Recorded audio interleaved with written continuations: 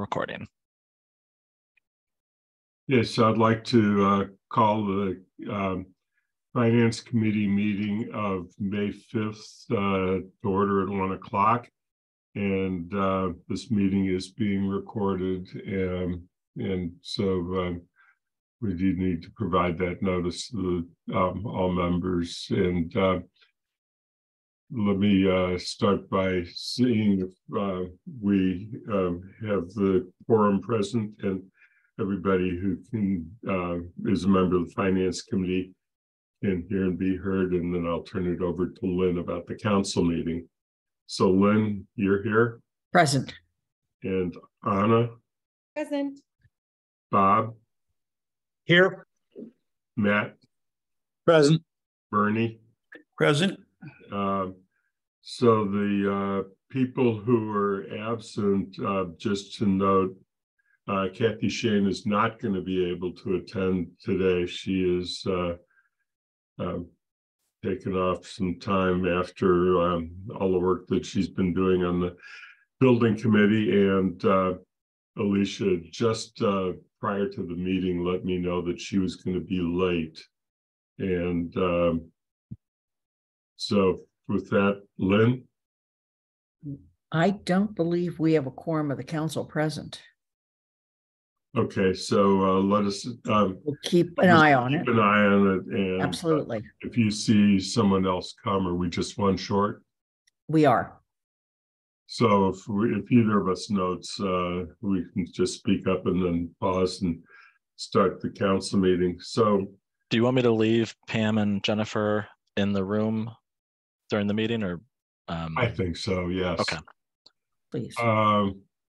Let's just see if we have anybody participating from the public, because our first agenda item should be to hear public comment, and so I'm going to do that in a moment. See if anybody who's in the attendee group wants to offer public comment, and then we'll proceed with the meeting. And just see if there are any immediate questions about the budget as a whole. The major review of the budget is going to really start next week. Today's focus is going to be on the capital improvement plan, and then the water sewer rates, optional tax exemption, and at least a brief discussion of councilor compensation, but we don't want to do that till Alicia's here, and then Michelle hopefully will be able to join also, because they're the co-sponsors. So with that said, is there anybody who's in public would like to make public comment? This is a time, usually hope that it's related to the work of the Finance Committee, but does not have to be about the particular agenda items today. And Tony is here and is already in the room. So Tony. Hi, thanks. Tony Cunningham, North Amherst. I just wanted to make a general comment about the capital improvement plan. Many of the line items proposed in the FY24 plan are recurring lines that have been allocated money in previous years. Sean mentioned at a recent meeting that there is about $500,000 in unspent repurposed capital account. And I know in the capital improvement plan, you include articles that are 3 years old or older that still have money unspent on them.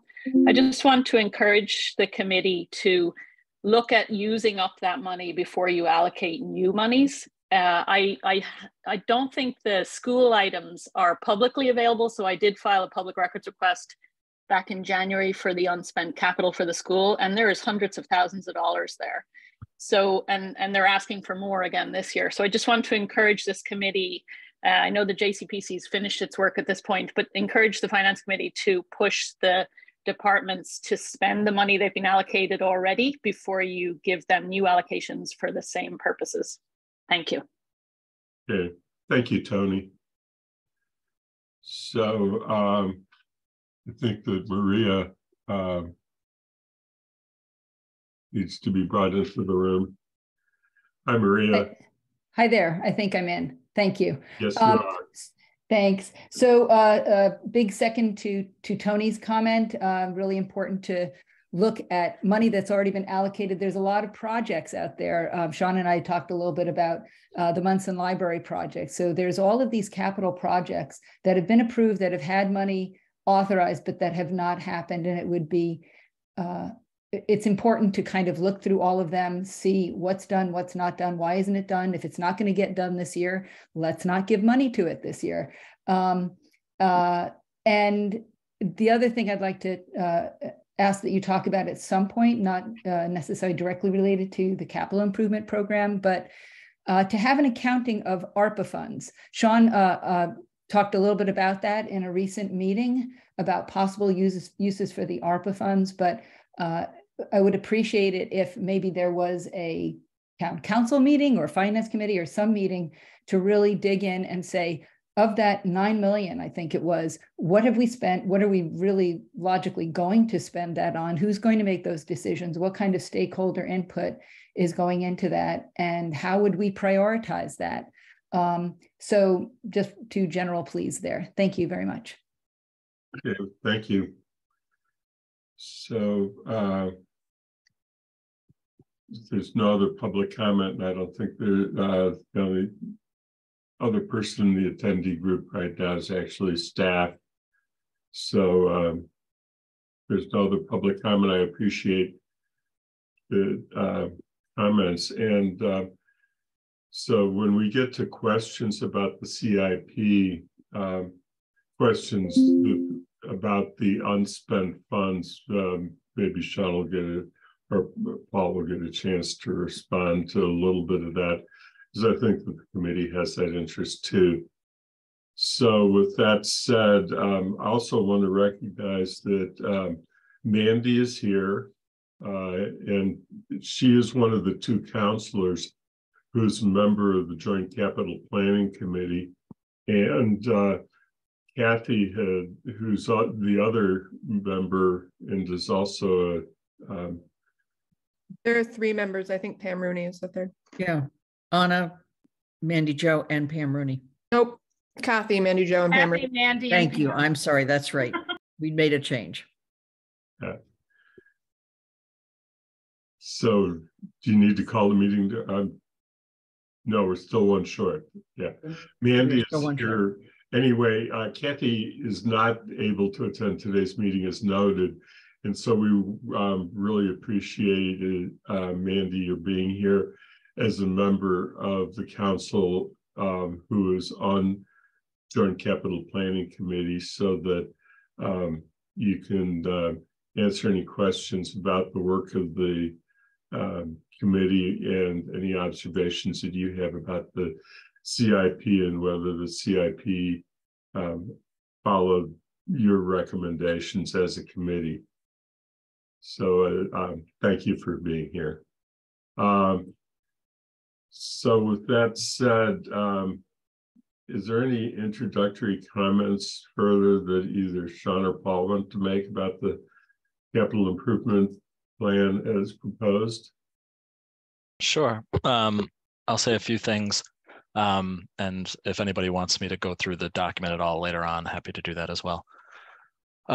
So the capital improvement program, it's a rolling 5-year program. So the council will be specifically weighing in on the funding for FY24, but obviously we present the whole 5-year plan and welcome your feedback on it. The FY24 request has some highlights, some things that are recurring that we've done in the past, but are noteworthy, and has some new things that we thought should be highlighted. So again, we talked about this at the presentation to the council, about $2.5 million for roads and sidewalks, one of, if not the largest investment in roads and sidewalks in a single year, and really shows the priority that's been placed there. After that, we have two requests that are each $725,000 each for vehicles. The first one is for a fire truck, the next pumper truck. Again, there was a bubble of expensive vehicles. They weren't as expensive back in the late 1990s, but of expensive vehicles that have come due, and they're all in their 20 to 25 year range. So that's why we've had a number of these expensive fire trucks come through. The other one is for 2 electric buses, either through purchase or lease. One of them is the grant, the one that we have a grant for that will pay for some of it, that we have to appropriate our share before we get reimbursed. And then the other one, it was originally going to be allocated, the funding was going to be allocated to repairing our E-Lion bus. We've had a lot of issues with that bus and keeping it on the road. And so we decided, or actually JCPC helped recommend that maybe that money be put into leasing a new electric bus as opposed to investing in an older one. And we've had some good conversations with a company that does that recently. Next, $300,000 for facility improvements. So this is one of those recurring items. This is what our facility directors have to make repairs and improvements to facilities throughout the year. This is combined, cuts across both the schools and the town. So the number is inclusive of all buildings. And it's a little higher than what JCPC review. This is when I'll try to note some of the changes that happened after the JCPC review. It's a little higher than what JCPC reviewed because we added $100,000 to it for public works.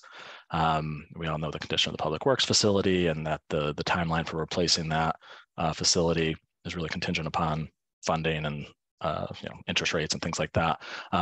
So we're setting aside some funding specifically for that building to make improvements to the roof and the external structure, keep water out, get that building to where it needs to be until a replacement can be put in place. Next, $300,000 for the roof replacement at APD. There was some design money several years ago. The pandemic happened and that project sort of pause for a little bit. It's now back on our facility manager's radar, and so this would help replace that roof. Alicia did send in, so Alicia's topic area was the capital improvement program. So she did send in questions, and one of the questions was, do we anticipate $300,000 for the roof will be enough? We don't know for sure until we get bids. We always put some contingency in the numbers when we budget them, but given the market, and we haven't done a roof project in a little while, we can't say for sure. So, but the anticipation is it will be enough, and if it isn't, that would be something we would have to come back for. $230,000 for field equipment. Again, you all heard all the public comment on the field conditions, not only the field that's being considered for complete replacement, but all the other fields. And so the Public Works Superintendent Guilford, listened to all that as well. And he proposed a few different phases of investment to get the fields in better condition. This plan includes the first phase of that. All of this equipment is for natural grass. It's not dependent on whether there's a turf or natural grass field at the region. And it wouldn't only be used on the regional fields. It would be used there, but it could also be used at Potwine or Kiwanis or other fields. Hopefully the new Fort River field in the future. $200,000 for sustainability improvements. This is something we started doing a couple of years ago to give our sustainability director a recurring source of funds that she can plan for and go out and start implementing different pieces of the climate action, adaptation, and resiliency plan. And it's been successful the last couple of years. And so this would be the next round of that. $50,000 to finish the space on the second floor of the Bang. So if you haven't seen the new Cress office, it's pretty good. It was done in-house for the most part, but only half of that second floor was refinished, and the other half is not in a great state, can't really be used for anything. So these funds would finish the other half, and then we're doing some space planning, and it would be used for potentially one of our departments.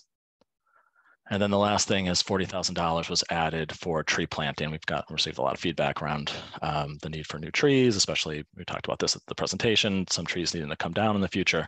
I think I just saw Amherst was a tree city again, our tree community again. So we gotta keep that title. So this would be for a regular amount of funding to, a recurring amount of funding to replace trees or plant new trees. And then the last thing I'll just say, some of the variances to what JCPC recommended. So there was the 100,000 that I mentioned for public works facility. It's not that they didn't recommend it, it's just that we hadn't put it in the original plan that they reviewed. So I don't know how they would have felt about that. We did swap out one of the DPW vehicles that kind of came in late. There was a vehicle for tree and grounds. I think it was a pickup truck of some sort. It was determined there was a greater need for a trash truck, the truck that goes around to the different recreational areas and replaces or takes the trash from those facilities. And so that vehicle was put in exchange of the other vehicle. And then the last thing was we incorporated the 4 building projects into the 5-year plan. So you can see, an estimate where the debt exclusion starts, the library debt is in there. When we first presented to JCPC, the public works project was a little sooner in the 5-year plan, looking at where the funding really would become available potentially. That the beginning of that project was pushed later in the plan. So if you look at the 5-year summary, it looks better now than it did when JCPC reviewed it. And that's because the funding was sort of shifted to match up better. And I think that is it. And happy to, if Andy, if you're okay with Mandy, she wants to weigh in as well. Yeah. So Mandy, if you have anything to offer about the JCPC process and how you feel that the JCPC recommendation was translated in the plan, anything else you'd like to tell the committee, please? I would say, well, thank you for having me. And I had mentioned this to Pam, so I will pass it off if Pam has any other comments. I had mentioned I was invited to do this because Kathy wasn't here. And since Pam was the other council member, I had told her about it. So if she has any comments about the disconnect or lack of disconnect, I'd welcome her comments too. But Sean basically covered it all. In terms of the facilities, repairs to DPW, you could consider it as potentially part of the JCPC recommendation. We had recommended that if the body cameras were removed, that some of the costs of what had been budgeted for body cameras be put towards potentially future facilities improvements and projects for facilities that were already in the 5-year plan, but were not planned for next year if they could be done earlier. And so I would say that the addition of the DPW facility repairs at 100,000 is in some sense consistent with that recommendation, even if it's wasn't considered a project that was already on the list. The biggest, I would say the biggest change that is sort of was not ever contemplated by JCPC at all was that trash truck. It was never brought to JCPC's attention at all. It was not on the 5-year plan when JCPC was considering anything. And so there was no chance for JCPC to discuss the trash truck at all and make any recommendation as it relates to that truck. And the only other thing I wanted to mention with the field maintenance equipment is that JCPC had a recommendation that talked about staffing at the DPW and considerations of buying field equipment that may or may not be fully staffed or staff created to be able to use it in a manner that would not remove other services from DPW's capabilities to use the equipment. There was concern that if we bought the field equipment and did not add staffing to DPW staff, that the superintendent had indicated without additional staffing, the use of that equipment and the maintenance of the fields would have to, something else would have to give, that there's no more additional time to do everything. And so it is still not clear, at least within the CIP report,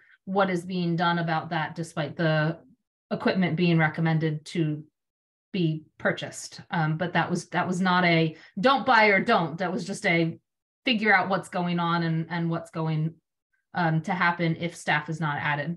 And the equipment is a purchase, sort of consider the two together. That's what I would say were different or potentially in conflict with what JCPC had reported and what came out of the final request from the manager. Did I miss anything, Pam?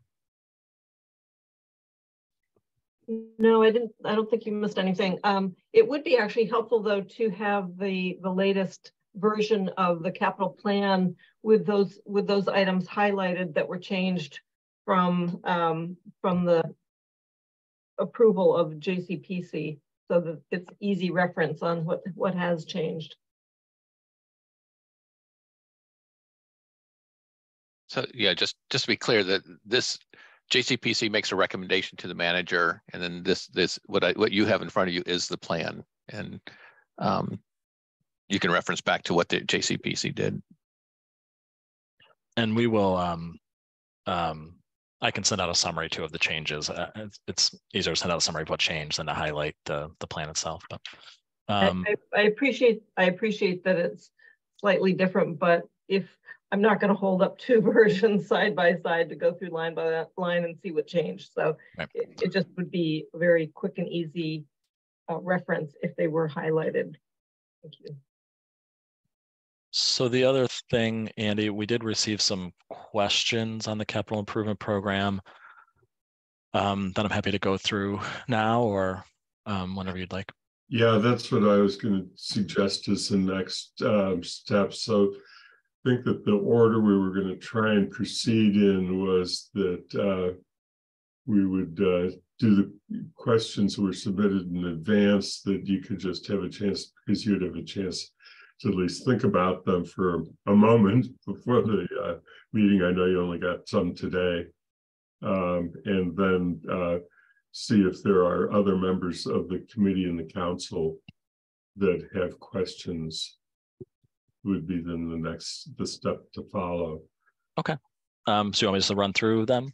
Yes. And the plan is to put all these together, compile them, and at some point it'll be posted in the packet, all the questions and answers, so everybody can refer to them, and you may refer to them in the recommendation from the Finance Committee. So the first few came from Bernie, I believe. First question was, how is borrowing monitored and projected out over future budgets to ensure that borrowing costs aren't crowding out cash capital requests? So generally, borrowing is monitored by our comptroller and our treasurer. They both maintain spreadsheets for slightly different purposes. They maintain everything that's authorized, whether it's actually borrowed or not. And that serves as our basis for when we project out into future years. The terms of those borrowings, this was part of the question as well. The terms of those borrowings are typically related to what the borrowing's for. So if it's a vehicle, it's typically on the shorter side, maybe 5 years for a lot of our vehicles. If it's something a little bit bigger, then we would do 10 years for large building projects. We were looking at 25 or 30 years potentially. So the term is typically tied to the type of asset that we're borrowing for. So one of the ways we try to keep an eye on whether borrowing costs are forcing out or elbowing out cash capital is by doing the 5-year projection. That allows us to look forward and project out our debt. Even projects that aren't approved yet, if we think they're going to be borrowings, we project the debt so we can see what it leaves for cash capital. And so that helps us keep an eye on it. I will say, going with the 4 building projects, that was one of the trade-offs. We knew that was going to be one of the side effects, is if we do have all the building projects, even with the fire department potentially not being financed, there's going to be less for cash capital. So it is something to keep an eye on. You do see it when you look in the 5-year plan that there's less available for cash capital, but hopefully everyone knew that was coming because we said that early on. And then, some of the things we can do to help address that, because we know that is a concern, having less for cash capital. We have been very successful at getting grants. So anything we can do to find grants for projects that are on the list, which there are several that potentially could be on the list, or some of them are certainly CPA eligible as well. So we could look to CPA, and which would help relieve some pressure on the list, would be great. New growth, we talked about new growth. It seems like it's a recurring theme, but if our property tax levy increases because of new development, that's 10.5% of a greater number. So that's more money in the capital coffers. And then the last thing is we have this capital stabilization fund. Our plan now is to use it for the fire department specifically, but the goal longer term is to use it as a technique to balance out peaks and valleys with our capital plan. So long term, it could be used to help out with years where capitals, maybe there's not as much funding, and so we could pull for certain projects. The next question was about the additional funding for streets and sidewalks, and specifically, what is there for culvert maintenance, and how do we maintain culverts throughout town? So I talked to Guilford a little bit before this meeting, and he can certainly speak to it again if there's more questions. But the Public Works Department maintains a culvert inspection program where they check our culverts once or twice a year. If culverts need to be replaced and and the road is being paved or redone, then it would be part of that funding. Whatever the cost of replacing that road would include the culvert replacement. If it's not part of a road replacement project, they have gotten grants in the past, and they would look for grants, but there's not necessarily a current source of funding for culvert replacements if it's not part of a road project. That may change in the future. We did talk about stormwater in the past, and we had a couple bylaws related to stormwater, and I think we alluded at the time that down the road there would likely need to be an enterprise fund set up for stormwater with potentially, hopefully low fees, but fees that would go into the stormwater fund and help maintain the entire system, which would include the culverts. We don't expect that in the next couple of years, but it could be in the later half of the 2020s. So we just submitted a grant application today for 3 culvert replacements from the state, West Pomeroy, Middle, and forget what the other street is. So major replacements for those, but big money. They all cost a lot of money though. And quickly, Bernie, before you weigh in, one of the questions was, how do we control what grants get applied for? And how do we ensure that sort of grants align with sort of the goals of the town? The town manager is ultimately in charge of saying okay to department heads to apply for grants. And it's a good example of one that he said okay to. Bernie? Or is it okay if I just call on people? Yeah, if okay. Sure.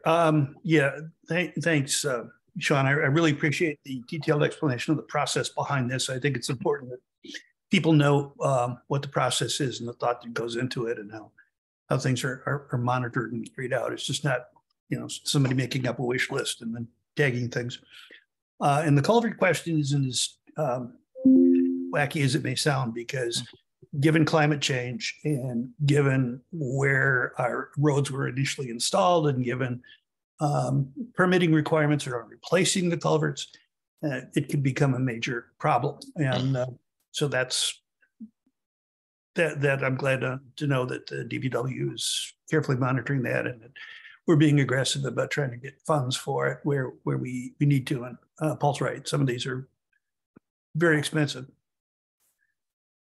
The physics behind going from a 10-inch culvert to a 12-inch culvert is enough to boggle the mind. So, thank you, Anna.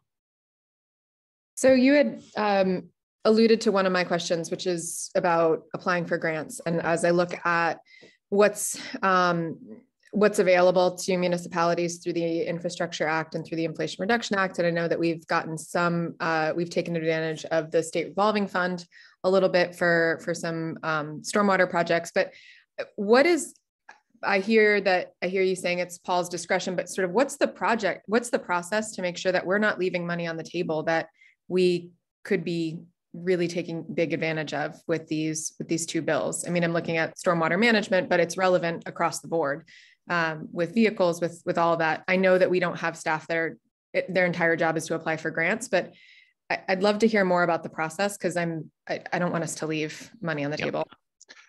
So the grant process it usually is generated by the departments. The departments are usually pretty well aware of it. We pass along any kind of notifications we have of grant applications to the departments. The departments have to not only just prepare the grant and get it, then they also have to manage the grant. And that's usually the biggest piece of it. What can they actually consume and deliver? And there's sometimes where we pass on a grant that would be perfectly good for us, but we just don't have the internal capacity to manage it. And we've tried some other options in terms, and so that's an important piece. Like, how much can we actually manage? We only have a certain number of people without adding additional staff. We tend not to do that just for grants. our staff have been really entrepreneurial, and I think our record for obtaining grants, especially in the last 3 years, has been spectacular compared to other communities. So I think we've been fairly aggressive about things that matter to the town. And so we tend not to go after things that are like, we could get this. It's a nice to have. It's usually something that aligns with the goals that the council have established and along with the needs of the infrastructure needs of the town. Yeah, just anecdotally, a lot of times there are things we want to do anyway, and we then go out and find grants to help support them. I think the North Common's a great example where the North Common project was moving forward, I think either way, but having the grant really shifted the cost of it for the town. The federal grant, yeah. Thank you for clarifying. So the next question, also from Bernie, was about the temporary Station Road Bridge, why it wasn't on the list of pending projects in the capital plan, and what is the plan for replacing it? And so that was a good question. It probably should have been on that list, and I imagine it will be on that list next year. I think it was just an oversight that it wasn't on that list. So good catch. And then the plan right now is we tried to apply for a grant to replace that bridge. We're going to probably keep applying each year for grants to replace that bridge. It's quite expensive. So we are trying to seek some of those infrastructure programs like Anna just mentioned, or at the state level to replace it. Next is, I think these start coming from Andy. Does the passage of the debt exclusion change any recommendations for maintenance of school buildings? And the answer is potentially. So generally, Fort River and Wildwood specific projects have already been removed from the capital plan. If you look in the 5-year plan, the school section, you won't see any Wildwood or Fort River specific projects. But there are some of those recurring items, those year after year items like HVAC improvements, asbestos remediation, furniture. Some of those potentially might be able to be reduced in the future with a new facility. That would have to come from the schools. Those are requests from the schools that they work on with their facility department.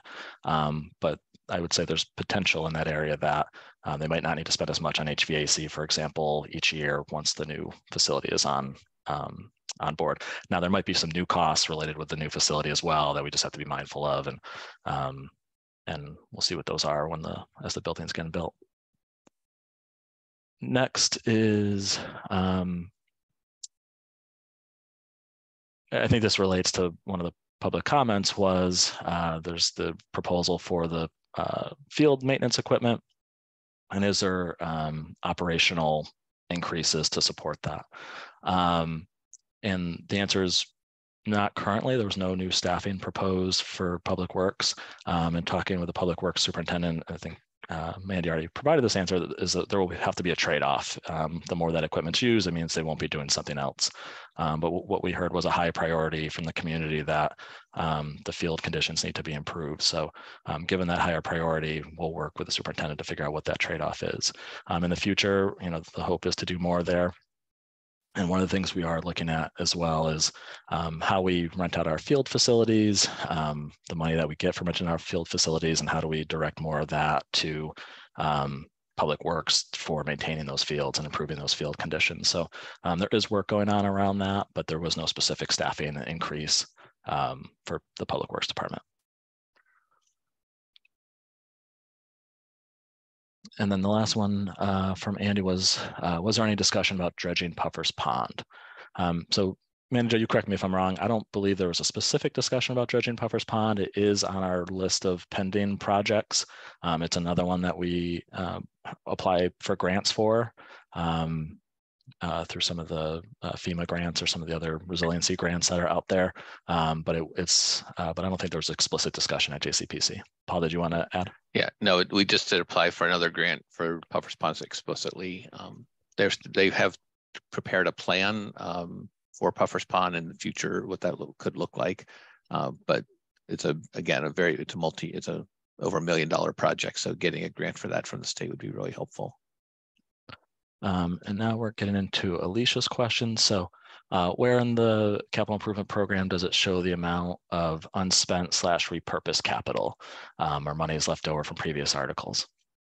So page 21 of the plan shows anything that's unspent 3 years and older. And again, the reason we do 3 years is because generally we kind of give a 3-year time frame for capital projects to be completed. It's one of the reasons why we call them capital, is that the funding rolls over from 1 year to the next, and they often take more than a year. Nowhere in the capital plan do we show the repurposed capital, one of the funding sources we propose for the old gas station. It's not a lot of money relative to the overall capital plan each year, but we're happy to, we can share that number or figure out a way to fold it in. Generally, we use that money to, or some of the ways we can use that money is to top off projects that might come in over budget, like that roof project that was asked about at the police station. We use it in some years if the capital request is greater than the funds we have available. So if there's something that's really high priority, but we can't cover it within the existing allocation of capital, we could pull in those particular years. I think most recently, again, it's in this capital plan to be used $200,000 to support the EV buses. It was in a couple of years ago for the cost escalation reserve fund. So it's used on a regular basis. And the question about should that be allocated before new funding is something we could consider. I'd say we think the flexibility of not doing that has been helpful. Being able to have that source of funding that you could go to if there was an issue during the year has been, I think, advantageous to the town. If it was all appropriated every year, it would give us less capacity and less flexibility to address things that might pop up throughout the year. And again, given that it's not a huge amount of money, we think the process has worked well. Just what happens to capital articles when they are closed out? Where does the money go? So again, we have this closed capital fund. We have a block of accounts that are capital. Every project gets its own account, and there's sort of a balance sheet account, essentially, that when a project gets closed out, anything that's left over falls into that account, and then we can use it for future capital plans. So some projects get closed out because they come in under budget. Some projects we had some projects that they thought they were going to do something changed. So they get closed out for a variety of different reasons, but that's one of our comptroller's major tasks each year is at the end of the year, she reviews all the balances that are out there for capital, and anything that's been lingering for multiple years, she either closes out or she works with the department head to get a really good reason why it shouldn't be closed out.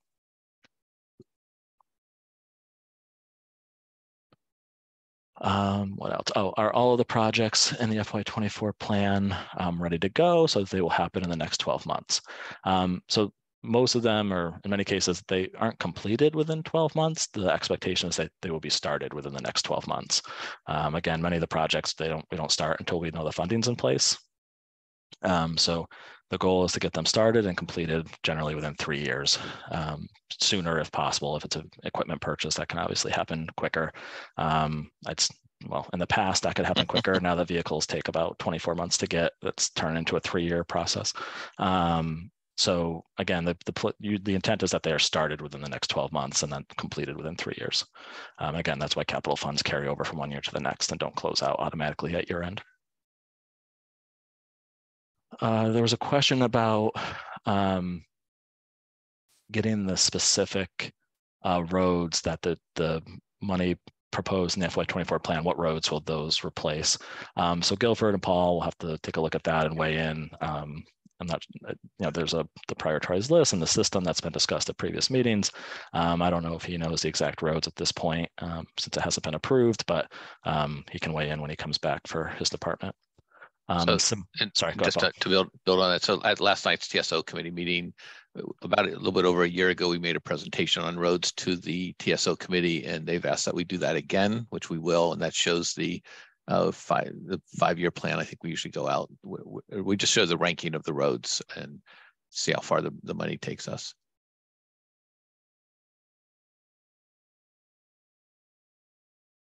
So I talked with the chair of the TSO committee, and so that will be coming up. We'll schedule that during possibly June. Okay, Jennifer? Yeah. Oh, I just had a question because I think some constituents may ask. So I'm not trying to look at the glass being half empty, but the $2 million for roads and sidewalks, what kind of an impact will that make since it's so costly? Yeah, I mean, so you know, last year when we did Bay Road is less than a mile, cost $800,000, just for perspective. Pomeroy, we're doing West Pomeroy and Pomeroy. I think that bid came in at like 600,000. I don't know exactly the number, but it's about for a road of that length. It's a pretty substantial chunk of our road allocation. Smaller, you know, shorter roads have different, and it depends on the road and what's being recommended.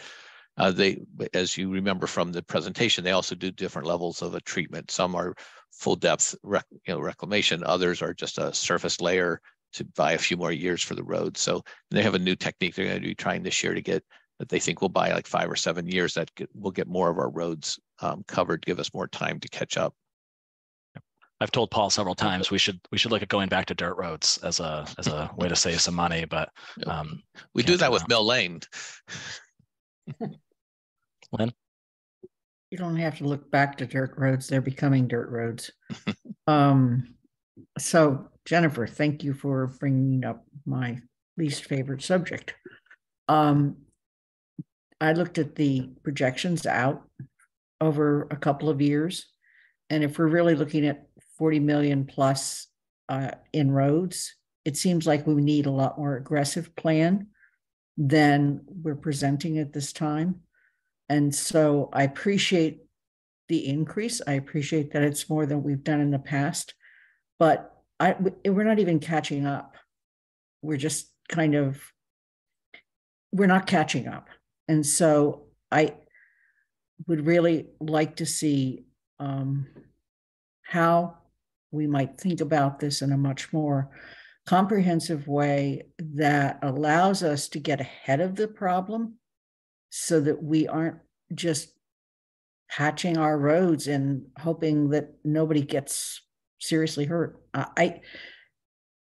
This is an issue that I think I've heard more about than just about anything else in this town.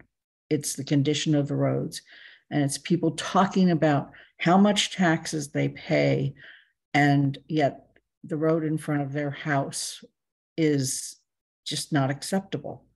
So I looked at, again, the projections out, and we have a nice bump this year, but we're not looking at anything significant after this. And so how are we going to get ahead of this problem? So yeah. You want to start, Paul? Go ahead. Yeah. So, I mean, the council can continue to prioritize this, and that communicates to the manager about how we prioritize.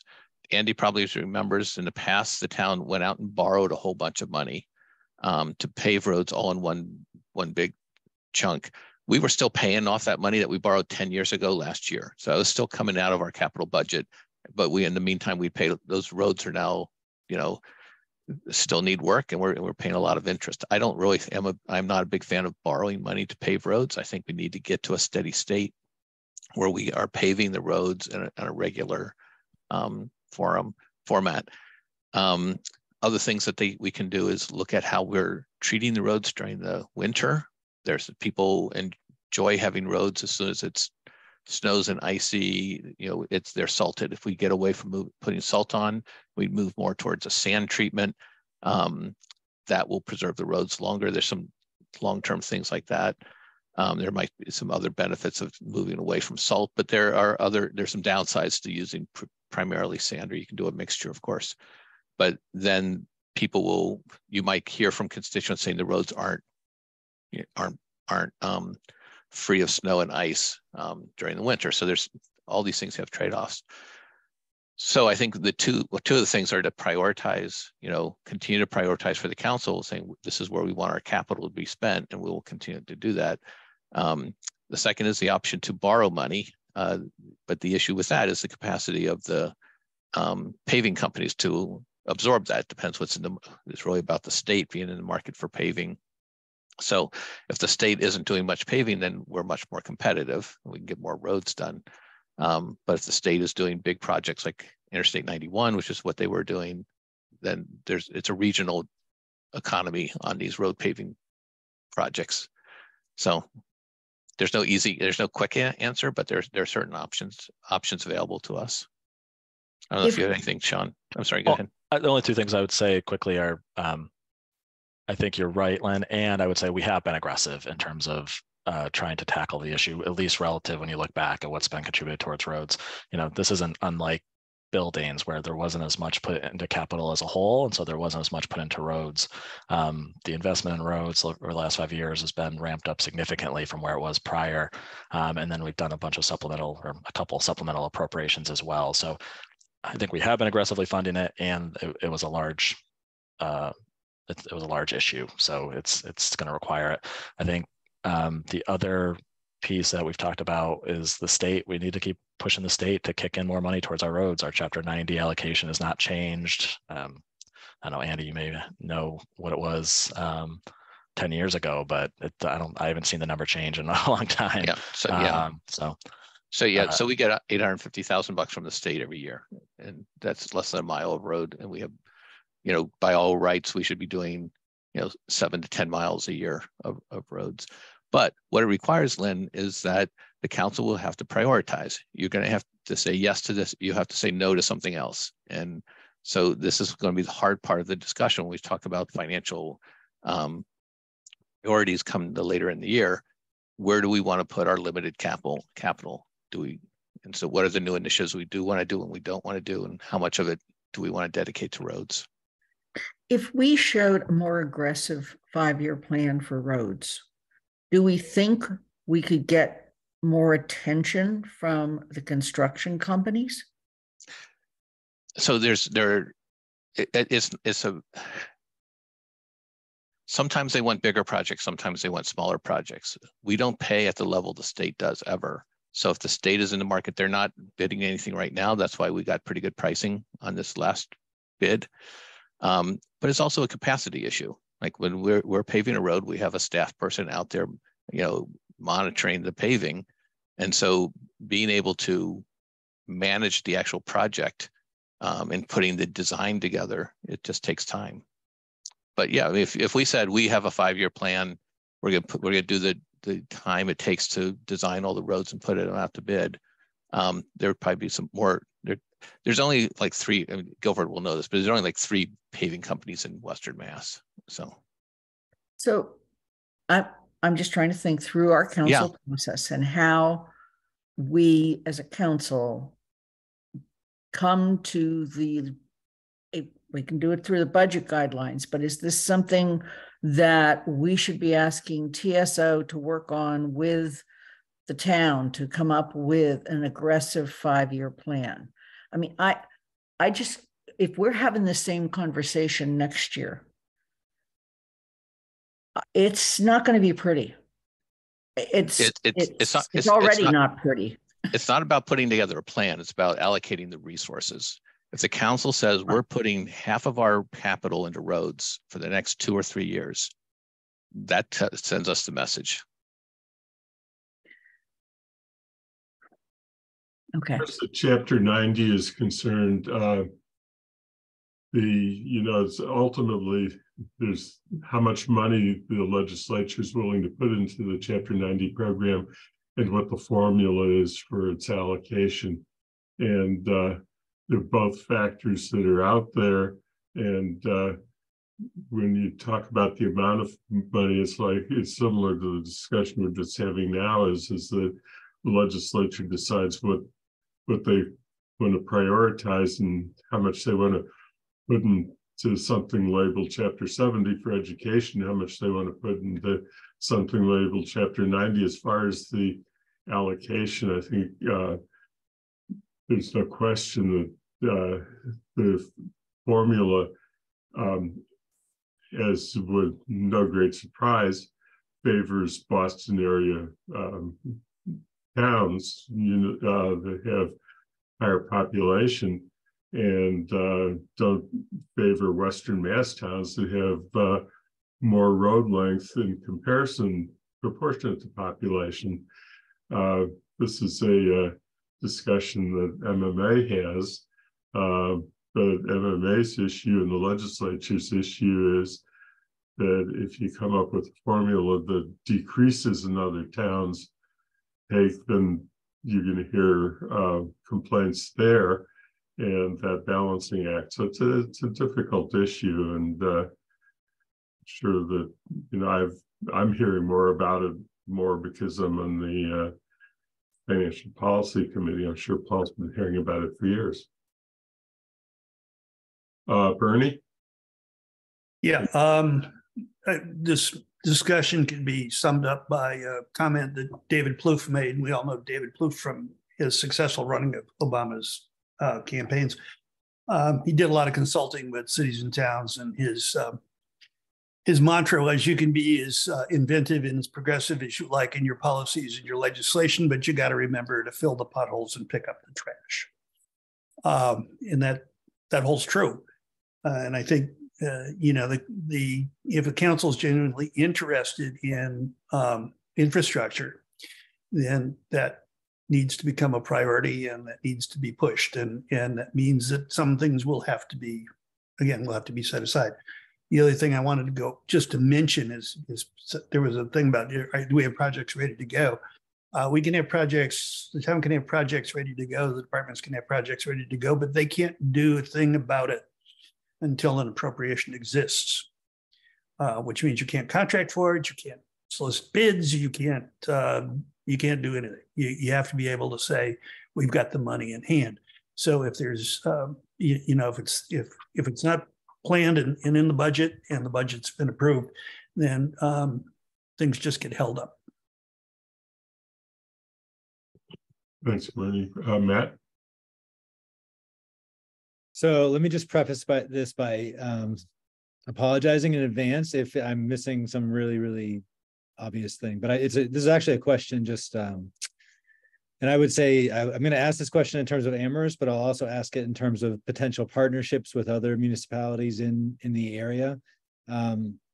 Would anybody venture a guess in terms of the cost of having our own road crew with our own paving equipment? I mean, how unreal, obviously the number is going to be huge, and, I'm not trying to make a proposal. I'm just curious. I mean, how far removed is that from reality for us or us and 5 other towns to just have our own road crew?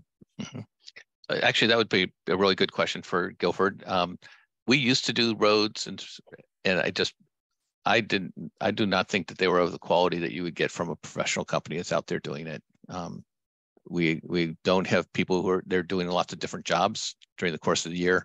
And they come in during the summer, they dedicate their time to paving some roads. It just didn't seem to be of the level. And so I was pretty clear about wanting to contract out more of the work than our crews could, rather than staff up our crews to actually run crews.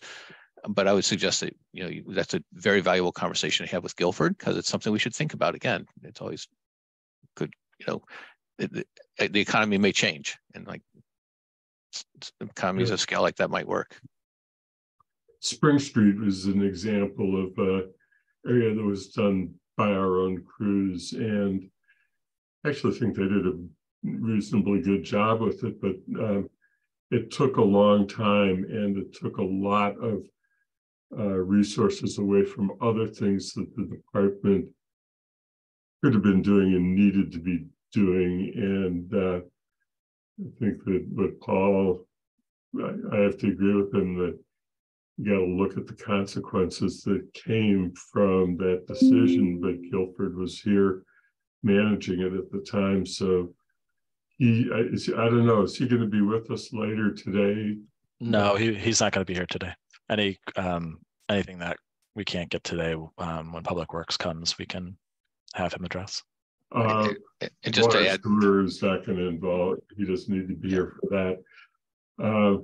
But just to add on what you said, Andy, Matt, it was also, it would take a long time because our crews would get pulled off to do something else, and it seemed like the road projects were taking forever, and people were, it's a very visible job. The folks who work on the streets everybody watches every shovel they move, and it was just like, wow, this does not look good for our town. Yeah.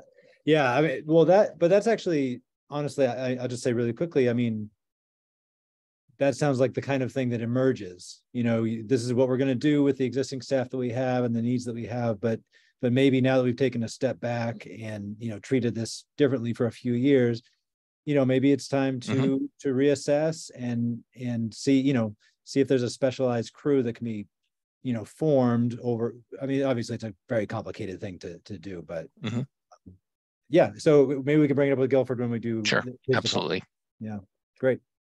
And Andy, I'm sorry, I've got to step away for a minute. I'll be back. Okay. Jennifer. Yeah, I just have the question. So what would we need to allocate? What kind of budget are we looking at if, let's say, over a 3-year period, we really wanted to make a visible impact where constituents felt we were responding to what they're asking for? I mean, what multiple millions, generally? Yeah, so I think when we did the presentation last year, we showed there's about 50% of our roads were below standards and would require about a $40 million investment. Okay, thank you. But what your question was, what would our constituents see as a visible impact? That'd be a judgment call on you. What would it take? Okay, thank you. Okay. While we're on the topic of infrastructure and facilities, I just wanted to ask if you are any closer to setting up a small committee to look at either accessing, de-accessing facilities and properties. Let me check on that, where we are in that, the surplus property one. Yes, I can report back to you on that. Lynn? Yeah, I'd like to officially request to the chair that the discussion regarding this portion of the capital plan be continued when we have Guilford here. Thank you. Okay, yeah, no, I actually was taking a little bit of notes so that we track the questions that would need to be asked when we have Guilford present, because there was one was the question about culverts. Then there was a question about the recreation equipment and the staffing to use recreation equipment. And then there's a whole series of questions about roads. So if there are any other topics, major, I wasn't getting to specific questions, but the global areas. So if there are others, but we will try and get back to them when we have Guilford for Public Works. Anna. So I'm trying to figure out where we are here. Sean, I don't think you finished your questions, and I feel like I want you to do that before I jump in with more, but otherwise I'm ready with more if you want me to ask them. You can go ahead. I think, okay. Yeah, this is fine. Okay, so this is my kind of general concern here, and I apologize that I didn't get you this in advance, so I don't need an answer right now. One of the things that, and it's not actually necessarily directed at you, one of the things that I'm concerned about is, and I'm going to use this phrase very lightly because this is not intentional, but I think that we've ended up with a budget that's a little bit greenwashed. And what I mean by that is that when we are identifying actions that are helping our sustainability efforts towards the town, there's a big range of how much it's helping.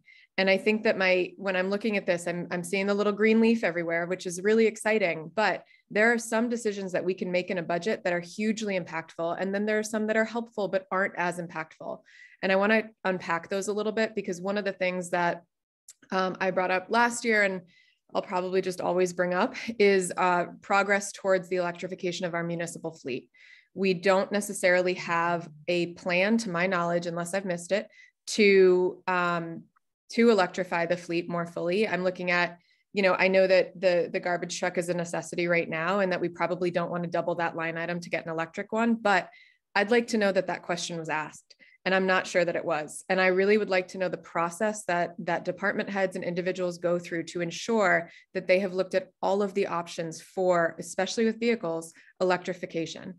I'm looking at a minivan, a shift supervisor vehicle, a maintenance fleet vehicle for the schools. I think that there are opportunities here that I'd really like to at least understand or hear the rationale as we go through as to why those aren't electric. And if they're not electric, if they're not hybrid, why they're not hybrid, right? And so I think that it gets to this larger issue that I'd really love to see. And I'm trying to remember if it made it into the final goals or not of that municipal fleet electrification program, which would need to go along with a charging infrastructure program.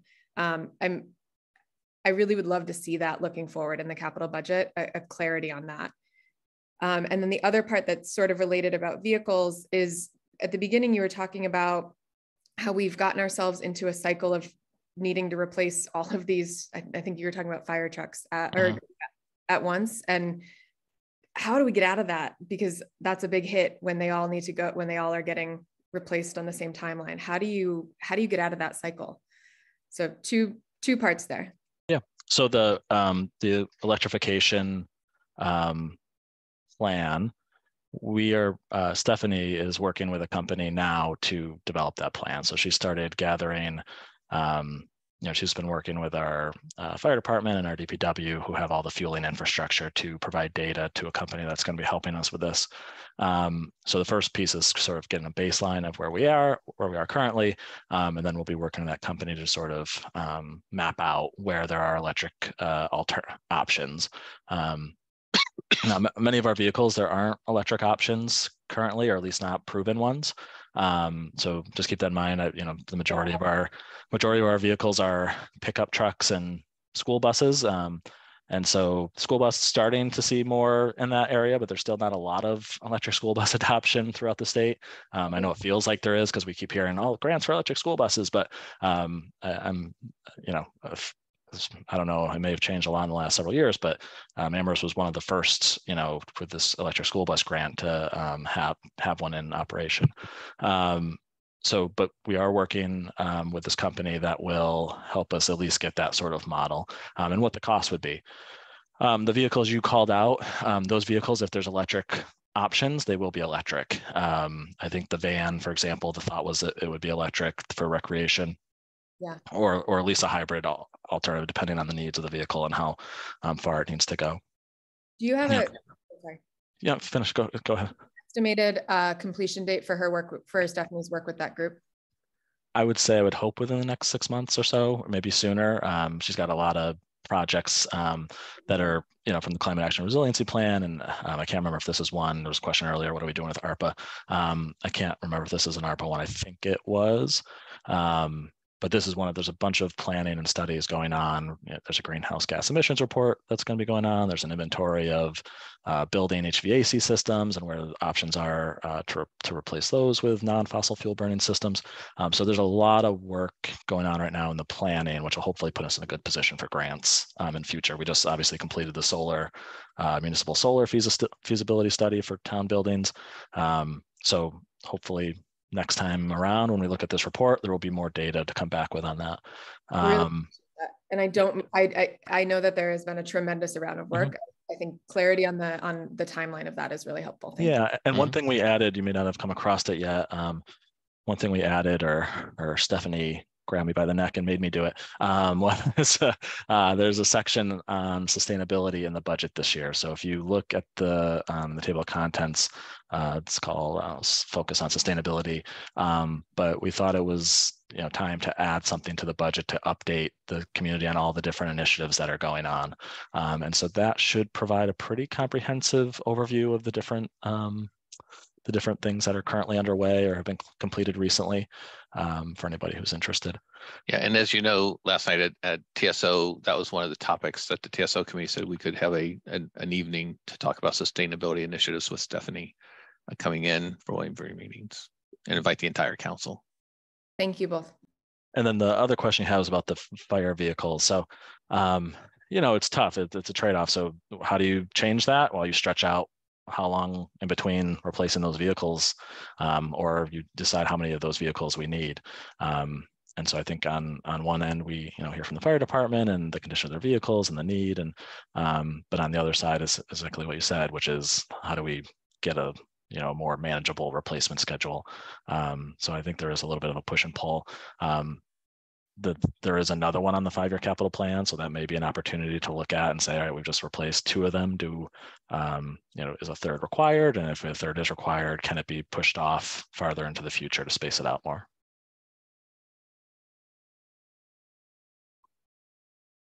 Mandy? So, yeah, Paul.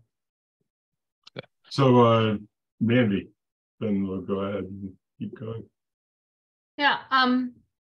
On the issue of vehicles, having sat in JCPC for 2 months discussing stuff, and particularly vehicles, I was surprised to see a brand new vehicle not only added to this year's plan, but frankly, the 5-year plan, which is the trash truck. It wasn't even on a 5-year plan. And so no one at JCPC really got to do any due diligence on why is this one now coming back to the forefront when it wasn't even on a 5-year replacement plan. So I have some questions about why is it so necessary now that it's knocked off a 3/4 ton pickup truck that was on the plan for a year. That may or may not be a fine thing to do, but it's quite an expensive truck, a vehicle at a trash truck. And there was what happened that it wasn't even on the radar 2 months ago, and suddenly it's not just now on the radar, it's front and center, we must do it. Yeah, so so that change came about at the request of Guilford. He oversees the vehicles for the DPW, and he came to us with identifying that as a higher priority than what was there previously. He'll do it more justice speaking to it. I can have him do a write-up, or Paul can have him do a write-up on the need for the trash truck and why it was such a high priority. And he can certainly speak to it when he comes back. But it was one of, Paul knows he's been looking at this for a while now. It was just the timing of when we developed the capital plan and when the need arose to replace the truck. We sort of were caught in between a little bit, whether it goes in the capital plan or whether it was a separate request.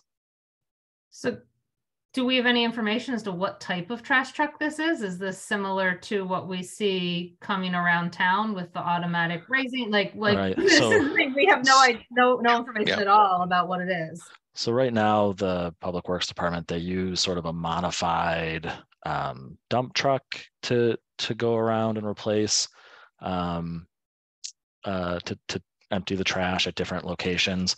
And one of the biggest issues that was identified is, especially, I think it's become a bigger issue even with the dog park now, is that to load it, it's not a low entry loading vehicle. It requires lifting high up to put the trash into the bed. And so I know that was one of the issues that was identified. I'm sure there were other ones that Guilford can identify, but we have sort of a modified vehicle right now that's doing the job that he thinks a trash truck is better suited for.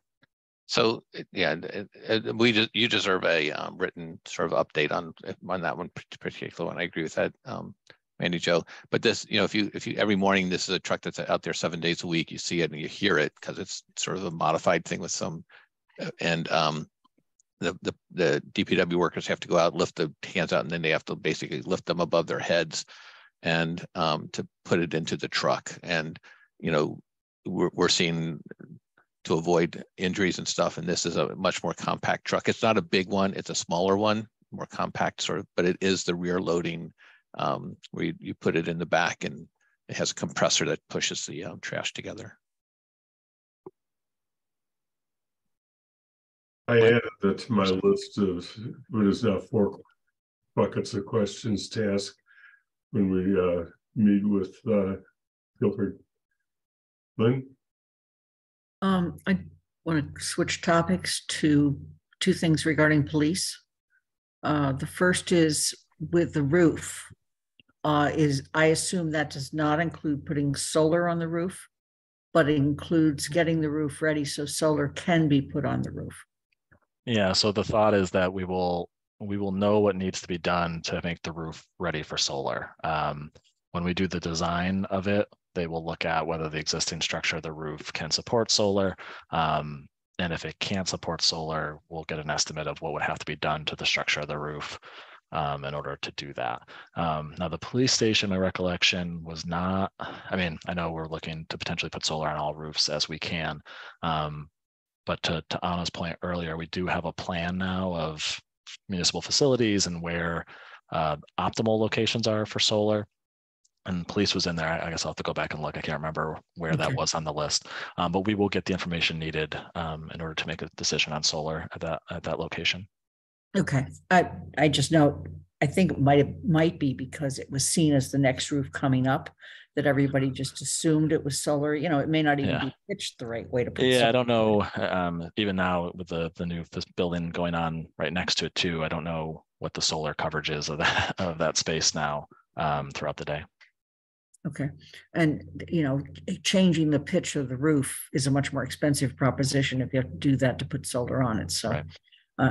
I'm just don't want to lose the fact that we had discussed at one point solar on the police roof. I noticed that people are very hopeful that the body cams can be done through cameras. Through grants? Grants. Through grants, I'm sorry. Body cams can be done through grants. I would like to just say straight out, if they can't, I think we need to use our money to move forward on this. I do not want to see us in another situation like we had this last summer. Mm-hmm. Yeah, that was a big discussion at JCPC. Again, we didn't want the committee to vote anything that would potentially make us ineligible for a grant, which is why it was pulled off for now. The chief was pretty hopeful that we would be a good applicant for a grant. Whether we'll cover the whole cost or not, it remains to be a question. But there is, I think East Hampton was a community cited that recently got a grant to do something similar. And we've already started at least taking a look at the paperwork to apply for this grant, and are ready to move on it when the town manager says yes. Go ahead.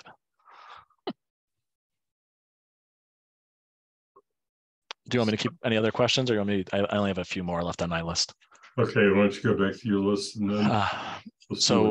There was a question again on the vehicles, specifically, how many vehicles does Public Works have, and how does that compare to other communities? Again, that will be one we'll pass on to Guilford to speak to.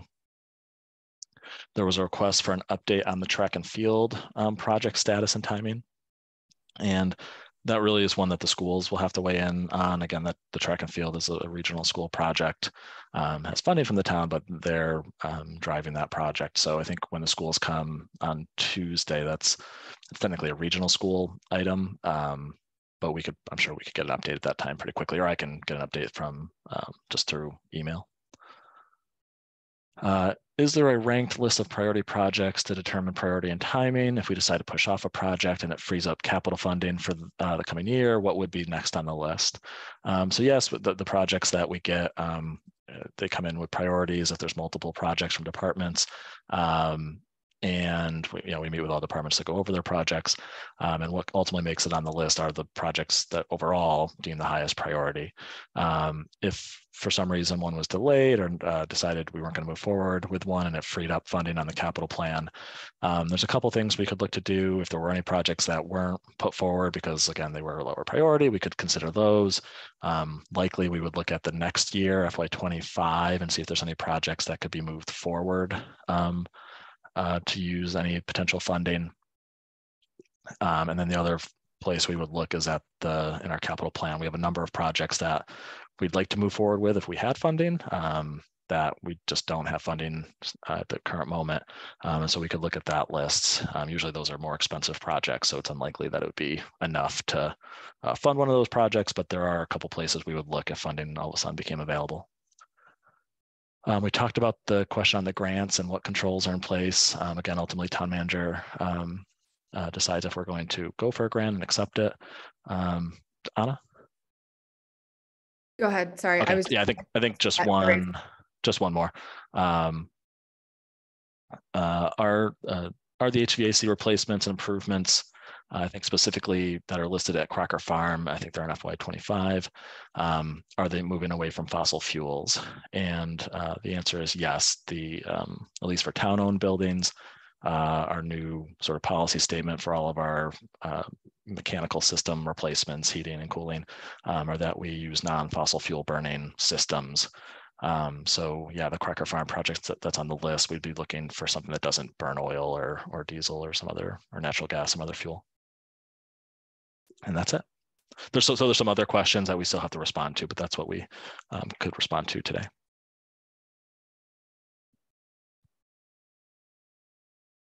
Go now. Okay.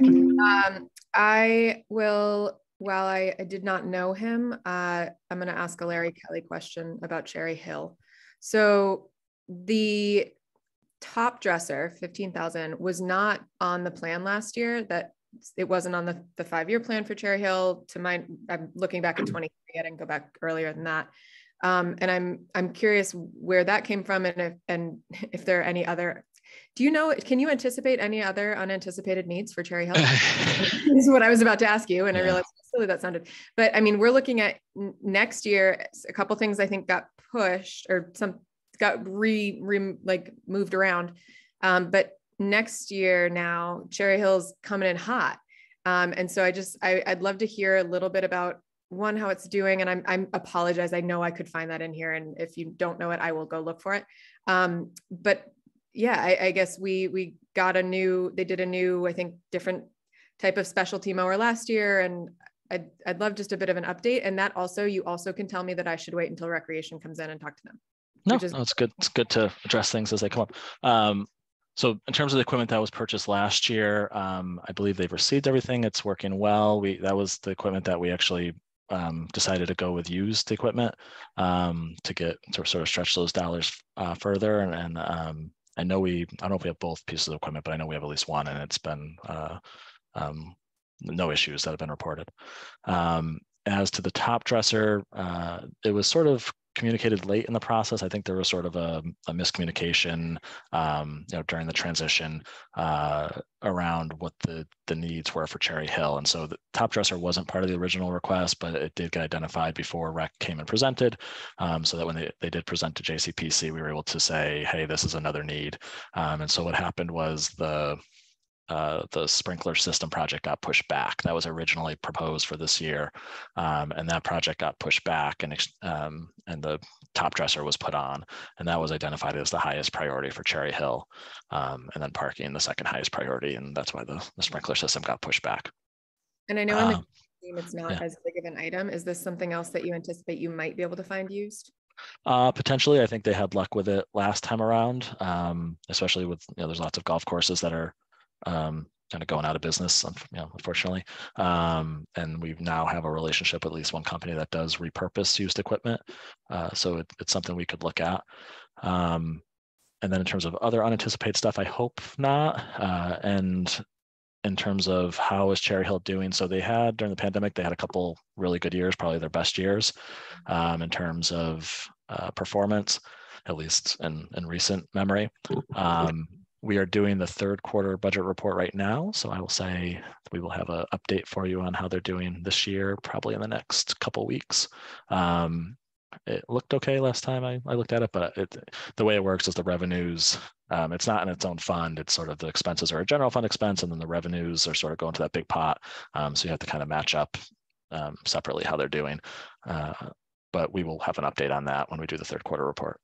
Thank you. I hope that they're doing well, and appreciate all of the efforts to find used equipment where you can. That's great. Mm-hmm. Thank you.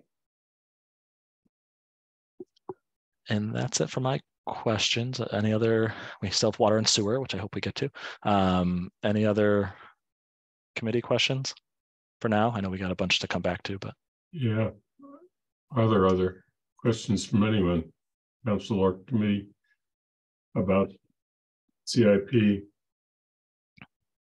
There's one thing I just want to put on the discussion list for when we come back to CIP, because this is a preliminary discussion, so let's point out in a second, but that is, there's a question about additional items that we would go to if any of these don't go through.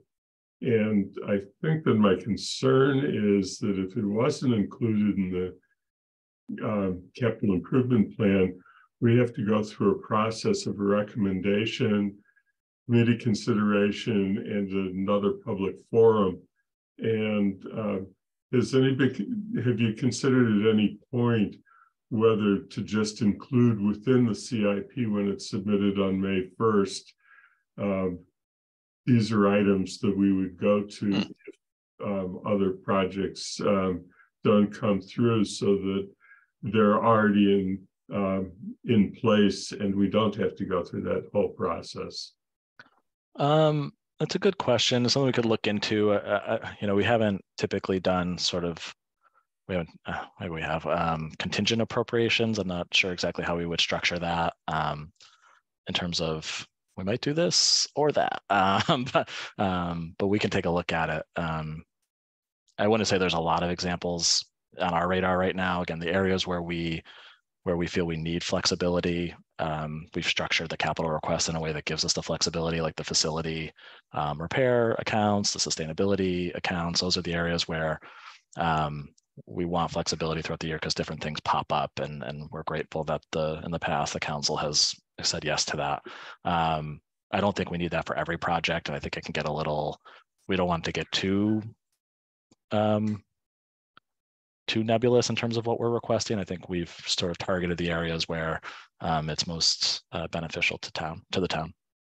Yeah, I'll say one more thing then on this topic, and then see what Mandy and Pam have to say as our JCPC counselors. And that is that getting back to Lynn's favorite topic, roads.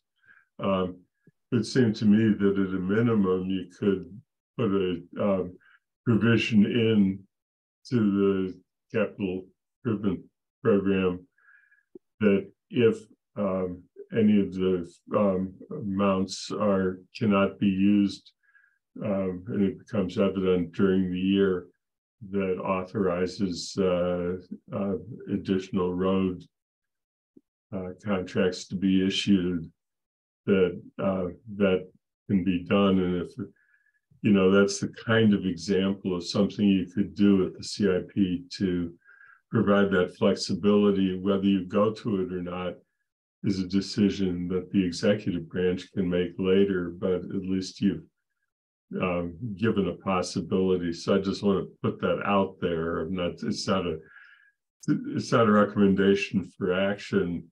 There may be a good bunch of reasons why not to do that, but at least I wanted to get the idea out there. Mandy, hands up. Yeah, to go with the flexibility, this is just really a housekeeping question on the school bus.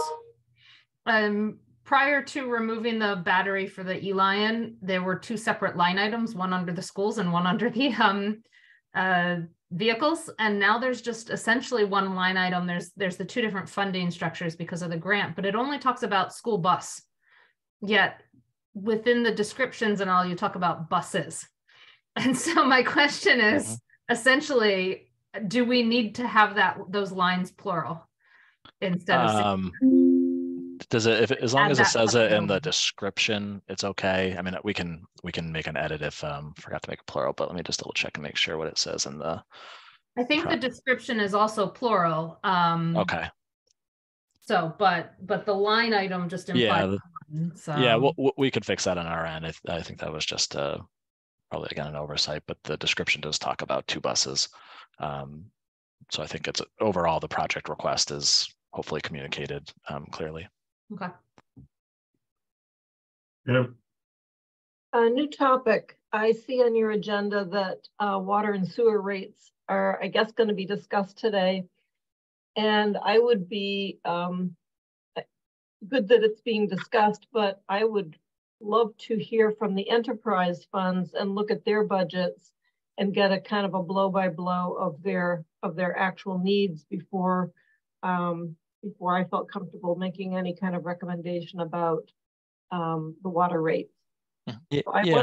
So that's part of the discussion for the water and sewer. We will go through the water and sewer enterprise funds. If we so we have time to get to it today, we will go through the water and sewer funds.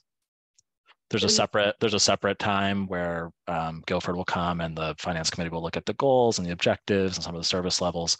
But as part of the water and sewer rate setting process, we always sort of also look at those enterprise funds too, because as you said, like you can't weigh in on the rates without knowing what's driving the rates. So that's that will be part of the discussion today. Mm-hmm. You're gonna have the presentation about the enterprise systems today? So what I plan to do today is go through the, at the end of the memo, there's a financial summary of the water and sewer funds. And I was going to go through that summary and talk about each line and why things are changing.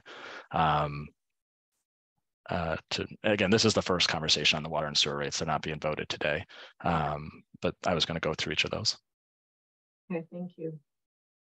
I'll come back to it in a second, but thank you for raising it, Pam, and getting us close to the segue to the next agenda item. Lynn, do you have anything? Yeah, just to mention to Pam, we actually, as a council, aren't going to vote on water and sewer rates until the beginning of June. So we have time during this when we can have both that conversation and also carry questions over to Guilford if we need to. Okay. Yeah. Which is then gets me to concluding where our discussion is today. I always like the idea of having the capital improvement program at the very beginning of the process for initial discussion, because we identify issues that relate to departments that are making requests for equipment. And that enables us during the next sets of meetings where we actually have department heads in there to have identified questions. And then it allows us to come back to the capital improvement program before we have to vote a recommendation on it. So I was not anticipating and would hope that nobody makes a motion today because it doesn't fit well with the process. But I think that this meeting is an example of how having this discussion will facilitate our best use of time and their time when we have our department heads meeting with us, starting with schools and libraries in our next meeting. So I'm going to just ask one general question of whether anybody has anything else to say about the capital improvement program. And if not, I'm going to turn it back to Sean to move us on to water and sewer. Sean, no hands went up, so I guess it's time to make the move. Okay. For this one, I'm going to share my screen to talk about what we just discussed. So in your packet, there was the presentation that was made to the council, and there's also this memo. Again, so the rates that are being proposed for FY24 for water, proposing going from $4.75 per 100 cubic feet to $5 per 100 cubic feet, which is about a 5% increase, and sewer going from $5.20 to $5.50, which is about a 6% increase. I won't repeat all the stuff that was in the presentation to the council, but you've got the comparison to other communities in here. So you can see that Amherst is still competitive to many of the communities in the area. And again, if you've seen the news, lots of communities are dealing with these high increases for a variety of different reasons. So what I wanted to go through are these sheets with you all. They're not the easiest to just look at and intuitively understand. So that's what I wanted to kind of go through so you can understand what this is saying. So this is for the water fund. And so what it is, it's our current budget and our current rate, which is $4.75, and then projected out 5 years. And what we do is we plug in our expenses and our revenues and what we anticipate for consumption. And what this sheet will tell us is what is the rate we would need in order to break even for the year. And that's sort of how we project. And we have two lines here, rate needed versus actual projected rate here in the middle. And the reason we do that is because sometimes we may not go with the exact rate needed because we might say, all right, that's a year where we want to use retained earnings to balance it off a little bit because we want to sort of have predictable increases year over year that are manageable, not have sort of steep steps up and then a flat year and then another big step up. We want it to be sort of a steady glide to where we need to go. And so these 5-year projections are really helpful at projecting where we need to go. And a lot of that is determined by our infrastructure projects. Our Centennial Water Treatment Facility project, that's what's really driving when you look out on FY28, what the rate needs to be. It's because of that large project. And same thing on the sewer side, it's really our large infrastructure projects, the gravity belt, that's driving it. And we'll look at that in a second. So quickly, I'll go through these lines. Other revenue, this first line. So these are revenues that we get not from the rates that are charged, but these are things that are, we have a new water service come on. There's a fee to get a new water service. investment earnings from the amount that's in retained earnings that goes in here. Liens on water that haven't been paid when they ultimately are paid, and if there's any penalties or interest, that goes in here. So these are sort of non-rate revenues. Then we get into our expense, our different expenses. So we have operating expenses, transfers to general fund, which are really indirect costs. Each enterprise fund, since they're supposed to be self-sustaining, we calculate what they should pay the general fund. And what they're paying for is human resources, accounts payable, town manager, all the sort of administrative services that the town provides to the water fund and to the sewer fund and to all the enterprise funds. They pay a percentage of based on a calculation we do. We have current debt, so this is debt for things that are already approved, and then we have proposed debt, which would be for new projects that are being proposed, and we don't have anything in the water fund that's being proposed. The only thing is the Centennial. And you can see Centennial, the year it comes on out here in FY26, when you see the projected debt or the current debt out here in projected FY25 go from 650,000, and that jump up is the estimated year where we would start making payments on Centennial. It's about a 2 to 3 year project. And then capital, so similar to the general fund, enterprise funds sort of have a non-debt capital line that we budget each year. They always need money to do water system improvements. They, again, have vehicles of their own and other projects throughout all the facilities that we manage on the water fund. So they have different needs as well. So in the operating expense section from FY23 to FY24, the biggest cost drivers that we're seeing right there that are pushing that number up. One is wages. We're seeing the DPW collective bargaining agreement is settled. All that's factored in. So any wage increases, that's already reflected here. Our premium increase for health insurance, we talked about this on the general fund, and I think I mentioned that also impacts our enterprise funds. Same thing here. We're getting an 8% increase in our premium, so that pushes up our operating expenses. And then the last big one for the water fund is electricity. Again, water, sewer are our biggest users of electricity by far. And electricity costs were very high this winter. They've come down a little bit recently. But again, our electricity supply in the Northeast is driven by natural gas, and natural gas is severely impacted by what's going on in Europe and the Ukraine and so on. And so there's a lot of volatility with our electric prices right now, as you all have probably experienced. So that's what's driving operating expenses. After FY24, we just use sort of a 3.5% increase. When we get to the year that's about to be budgeted, we make it actuals. But in terms of projecting out, we use 3.5% as our sort of placeholder. Indirect costs are going down a little bit for 24. Again, that's based on an indirect cost for the services provided at Town Hall. We've had some turnover at Town Hall with lower salaries and so on. And so it's actually gone down a little bit for 24. Current debt, it's going up $100,000, and the main reason why is the Northampton Road replacement project. So that project's been going on. We anticipate it's going to be completed soon, and so we're projecting the first payment on that project for next year. Again, that's part of the road work that's going on in the center of town. And then cash capital, we're projecting going down for FY24. So all those, we have our non-rate revenues at the top. We have our expenses for the enterprise system, and then you net those two together to come up with what is needed to be generated from our rates. And that is what pops in on these lines here. And so the other big variable that influences what the rates need to be is consumption. And so you can see what we budgeted for consumption for FY23.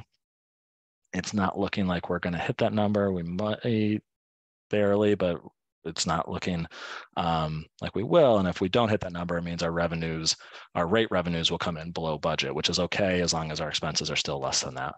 But some of our other revenue sources are coming in higher, so it might net out. But consumption, we're projecting a more conservative number going forward. If it comes in better, that will be great. That means rates will be able to come in a little bit lower in the future. But again, because of the pandemic and the initiatives that have reduced water consumption on the campus and throughout town. This is the number we feel is sort of the reliable number we can bank on going forward. And again, once we see history, if it actuals, if they come in higher, we'll adjust this number up going forward. And so, yeah, so that's how we get to the rate of $5. If you look out, you can see again what the rate needed is versus what we're sort of tentatively planning for rates. And you can see we're trying to have somewhat equal increases year after year to get to where we need to be to be able to finance the Centennial project. And I'll stop there, see if there's any questions on water before I go to sewer. I have one or two, but I'll let Pam go first. Thanks. In the overhead costs, indirect costs, are we covering training? Do we do certification of professional standing, or for our operators, so that we keep them at the highest level of capability? That's within their operating expenses. Yeah, they have. Depending on what it is, there's some things that are sort of part of wages, and there's some things that might be like a training budget or professional development budget, but that's part of their operating expenses. It's also part of their union contract in terms of what they get paid for, and we've made some changes in this recent contract to incentivize people to get higher grades of licenses. Great. And then just in terms of consumption, I think I know the answer, but I don't like the answer. And that is, if our consumption levels are going down, which means we're being more careful with water usage, is there any way that we could see savings either in staffing, equipment, or electricity use to incentivize us to, in fact, use less water? Because that's the direction we should be going. Yeah, no, it's one of those. Oh, sorry, go ahead, Paul. Yeah, no, it's so the reduction in use of water is mostly at the university. They've done a lot of water saving. The cost of operating the water is tied somewhat to the volume of water, but it's the fixed costs that are really driving this budget. And that, you still need an operator there, and you can't hire 8/10 of an operator or anything like that. So those fixed costs are what's the new development in town is sort of buoying us to a certain extent, because those new apartment buildings are all super efficient, but they're still using a certain amount of water.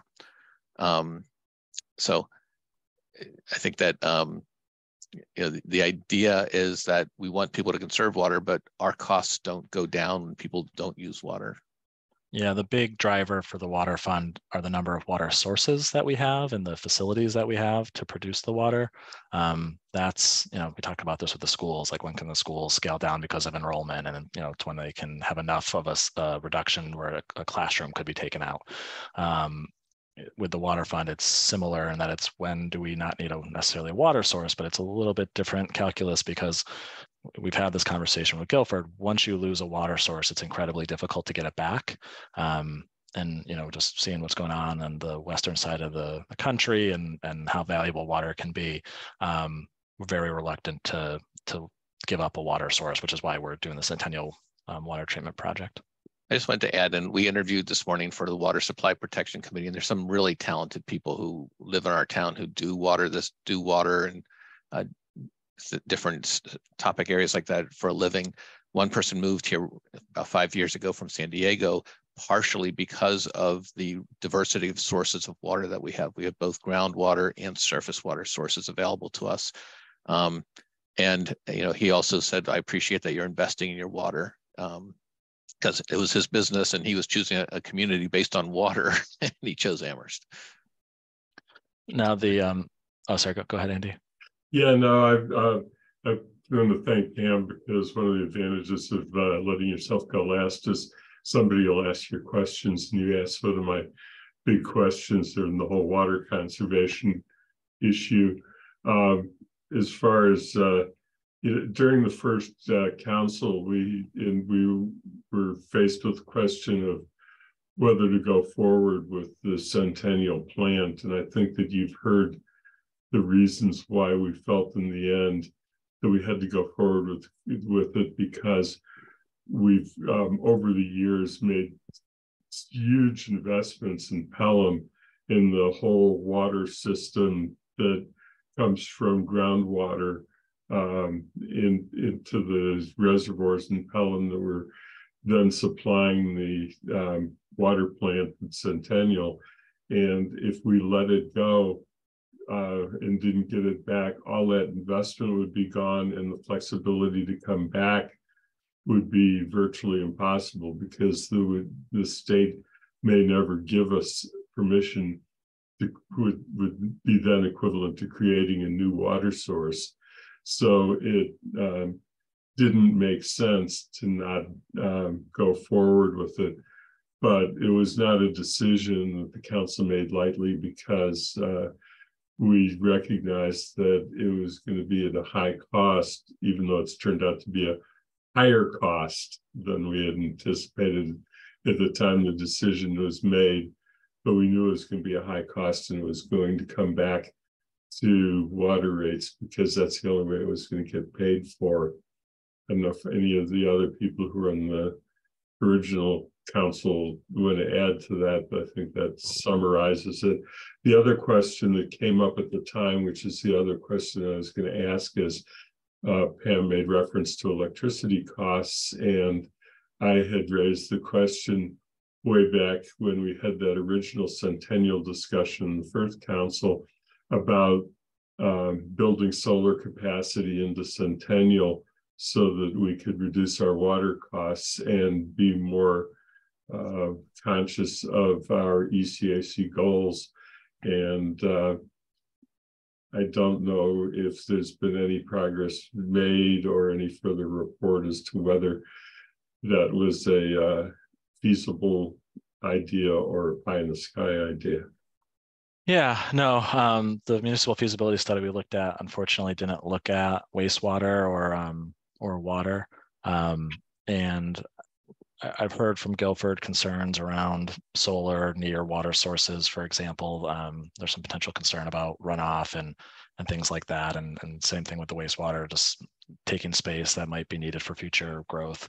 But it is something I think we'll continue to look at heavily, because they are our major generators of electricity. And if there's any way we could source, if we could source some of our electricity consumption directly from solar panels into those facilities, it would save quite a bit of money. So it is something we'll keep looking at.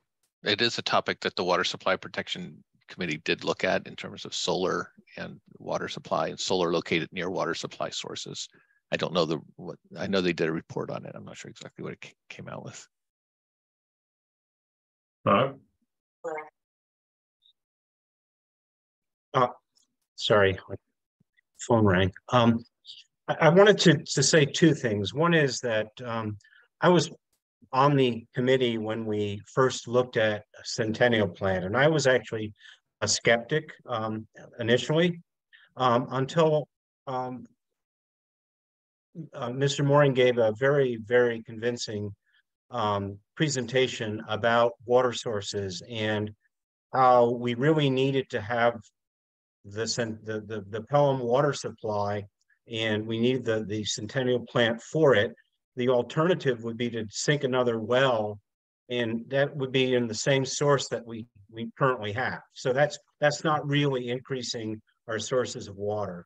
And so I know it's a terrible expense, but I came to the conclusion that we didn't really have a choice as a town, that you got to have water. And this was the best supply the best thing we could do to increase our supply in the future. There was the other thing I wanted to add, Andy, on neither Lynn nor Bernie Kathy or Bernie are here, but they were working on another thought about how to structure our water and sewer rates so that we would basically cover the fixed costs through a fixed annual rate for everyone, and then the variable cost of how much water each person used or how much we used would be a variable rate. And I don't know where that stands, but that seemed to be another alternative to address Pam's issue, which is, the less we use, the more expensive it gets, which is kind of perverse outcomes. Yeah. So that project, it has stopped moving forward a little bit in the sense that we gathered all the data. Our next step is we need to work with water and sewer to model out some different structures. In terms of gathering the data, we were able to pull pre-pandemic data to see all the different accounts and how much water usage they had, so we could model, what if you had a fixed costs for this amount and then consumption, different rate for consumption. It doesn't change the overall revenue needs of the enterprise funds, but to your point, it might change sort of how those are divvied up in the community. So that's something that's we're not working on, but I think there's a number of other projects that popped up, and that's why that one sort of hasn't been pushed forward more, but it's something that's still on our radar to work on. There was a subtle, it won't be a huge impact, but there was a subtle change in the new regulations related to meter fees, where meter fees were increased for the larger meter sizes that are more for institutional accounts or multi-user accounts. So those have been updated to really reflect the true costs of replacing those meters. So there's a little rate adjustment there, but I think the goal of that project was to look more at a higher flat fee, which we still need to do. All right, okay to move on to sewer, Andy? Yes, absolutely. The last thing I'll just say quickly on water before I go to sewer is our retained earnings. Again, that's sort of the enterprise fund version of free cash. What we'd really like to see it at is about 30%. Our range was sort of 30 to 50 is where we wanted to see these accounts for our enterprise funds, much higher than the general fund because there's more volatility here. And when we look back at things that have impacted our consumption, our revenues, we're really looking sort of at the total dollar amount, not so much the percentage.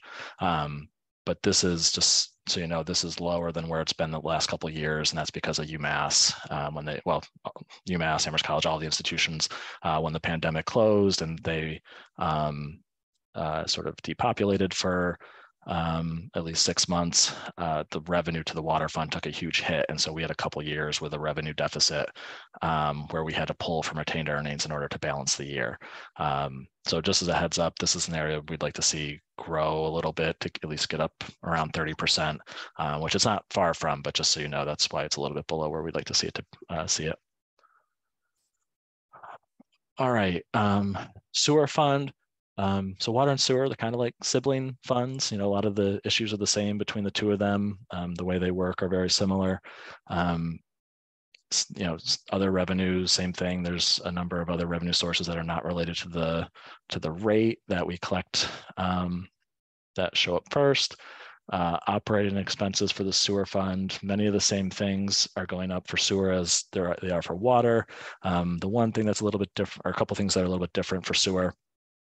Health insurance, it must be because of just our enrollment patterns. Health insurance isn't going up as much, but our pension assessment is going up. I was just looking at what the percentage increases were. We're seeing a bigger increase in our pension assessment for sewer. And the other big issue that we talked about already was sludge and the cost to remove sludge. And so that increase is going up, or that cost in particular is going up about 20% to over $600,000 a year to remove sort of the byproduct that comes out of the wastewater plant. So that's driven by fuel. If fuel comes down, we might be able to enter into a more beneficial contract in the future, but right now the costs are elevated. And that's one of the major drivers in this increase from 23 to 24. Just like water, the general fund, the indirect cost is going down. Current debt is projected to rise. I'm trying to remember what that project on 1 second. Let me just make a note.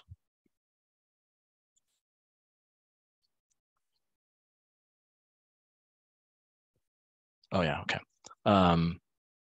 So we talked about this when you rescinded reuse water. We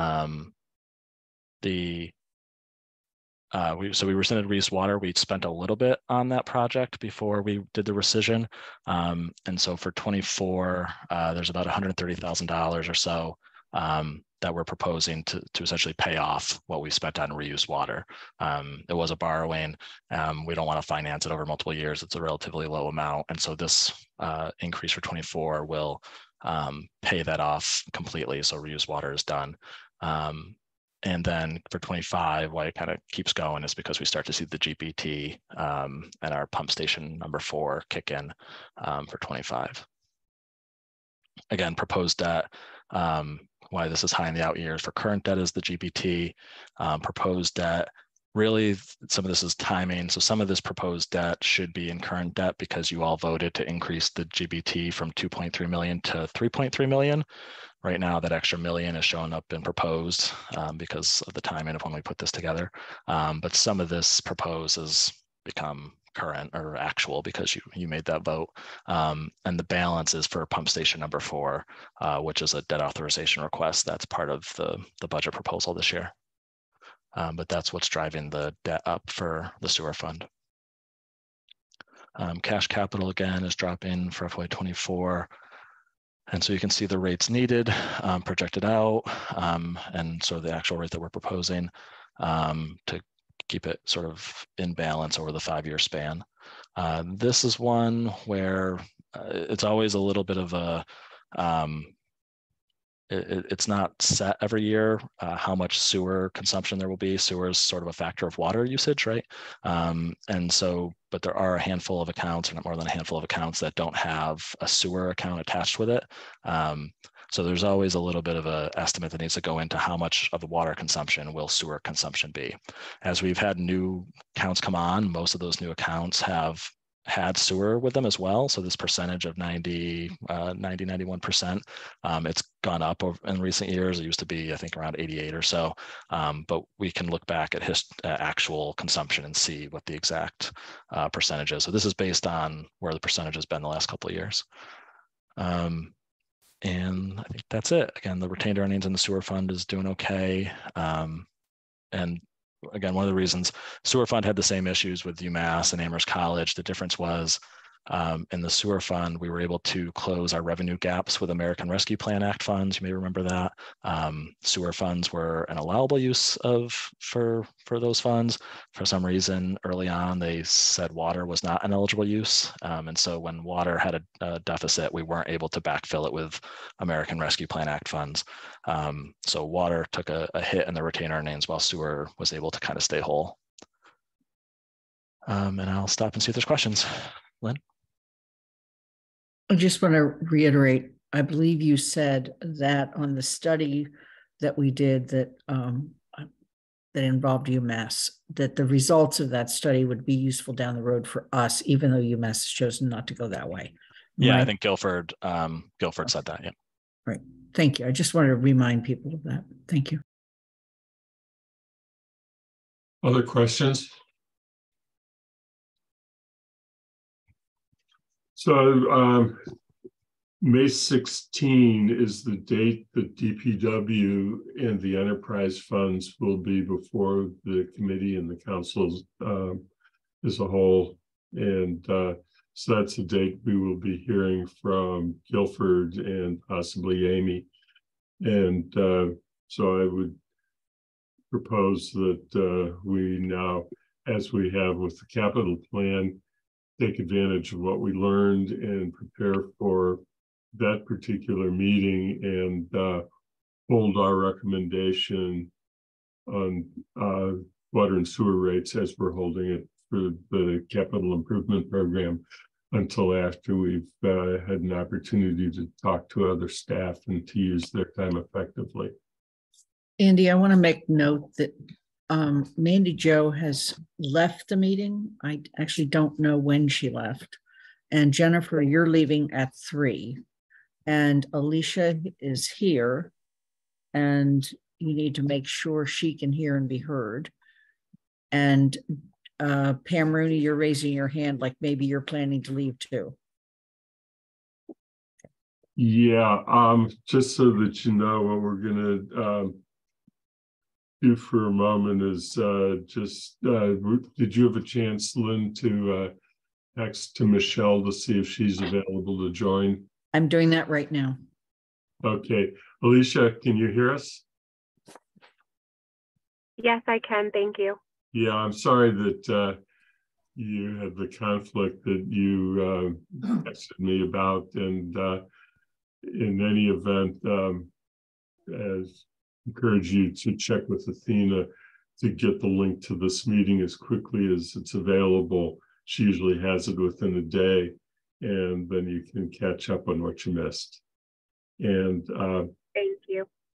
The other thing is that we did postpone an item on the discussion, counselor compensation, and we had an arrangement with Michelle that Lynn was going to text her, as she apparently just did, when you were able to join the meeting. And if she can, then we'll spend a couple of minutes to sort of assess where we're at with that particular issue. But I think that otherwise, do we want to go ahead and talk about the optional tax exemptions, or is that no longer possible today, Sean? It's a pretty quick one. Again, sort of housekeeping. I can do a quick overview again, and then see if there's any questions. I think I told the assessor I would go get her if there's any questions I couldn't answer. So again, optional tax exemption. This is where we essentially double the maximum exemption that's allowable for these different eligibility reasons or clauses in the law.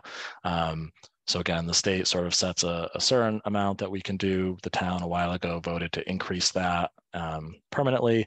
And then there's an optional annual election that the town can make to double that. And that's what we need to vote each year to keep the same exemption level in place that we've had for the last several years.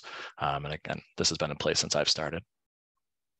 So what you see here is the memo that we shared with the council, the different exemptions that we're talking about, clause 17, clause 22, 37A, and 41C. Each one of these, this was a question that Pam had and I sent it to her.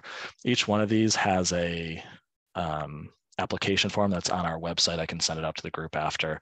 The application form is actually pretty helpful because it explains like the eligibility criteria and how you qualify.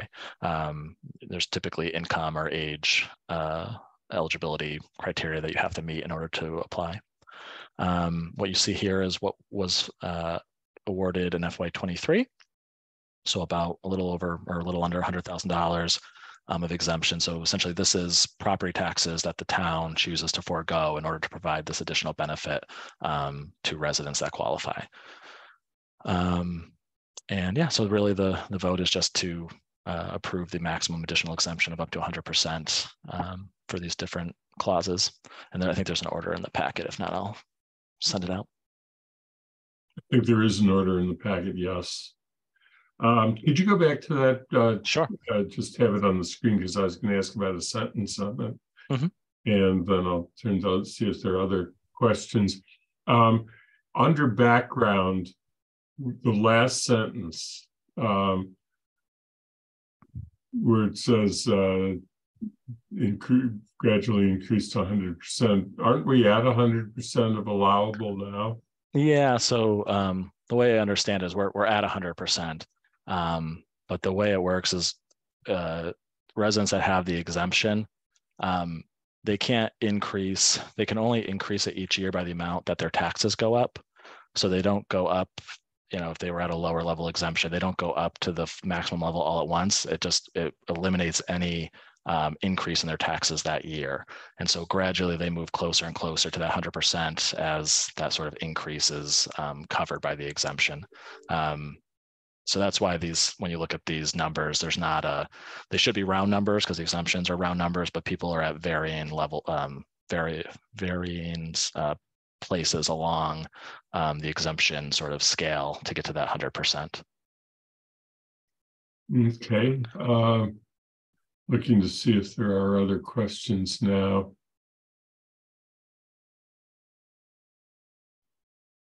Seeing none, Lynn has her hand up. Lynn? So I just want to make sure that when we say there's 6 accounts in surviving spouse, minor, elderly. The base is 1050. The optional local is 1502. And any one of those 6 individuals could get up to 2,552. No, this is the these are the total that was exempted in that year. Got it. Thank you. So when you then look at seniors, it's 31 people divided into $40,883.30. Correct. That's the average. Some get more, some are less. Yeah, you divide the 4883 by 31, to get the average. Yeah. So in terms of tax forgiveness, this is a total of $99,259. In terms of what's for these 4 that are being allowed. Yep. Right. And of that, we only get 5,612 back from the state. Yeah, very small amount back. Got it. Okay. I just wanted to make sure I understood the math. And then I think that's all. So, Ronnie, go ahead. Are these funded in a similar sort of way as Chapter 90, Chapter 70, where the state kind of decides and divvies up every year? Or is this an equation that they have that they redo about as often as they redo the pilot formula? Or how is the state reimbursement decided? Yeah, I'll check with the assessor. My understanding is it's sort of like pilot funding in some ways, where there was a point in time where they looked at this and they said, we will reimburse you based on what you had at this point in time. But it didn't change after that. And so that's why for some of these like seniors at that point in time, when they started doing the reimbursement, we had no seniors in the program, is again, my understanding, but I will have the assessor, I'll pose that question and get it as a written response. Yeah, that would be helpful, because I'm curious if this is something that we should be advocating with our state legislators about. Looking at that formula. Thank you.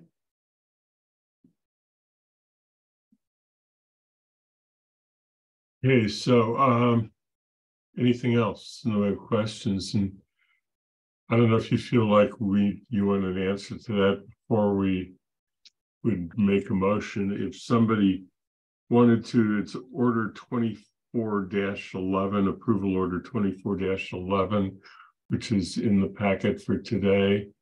And if somebody felt that they wanted to make a motion to that the Finance Committee recommend to the council approval of that order, this would be certainly acceptable motion at this time. Lynn?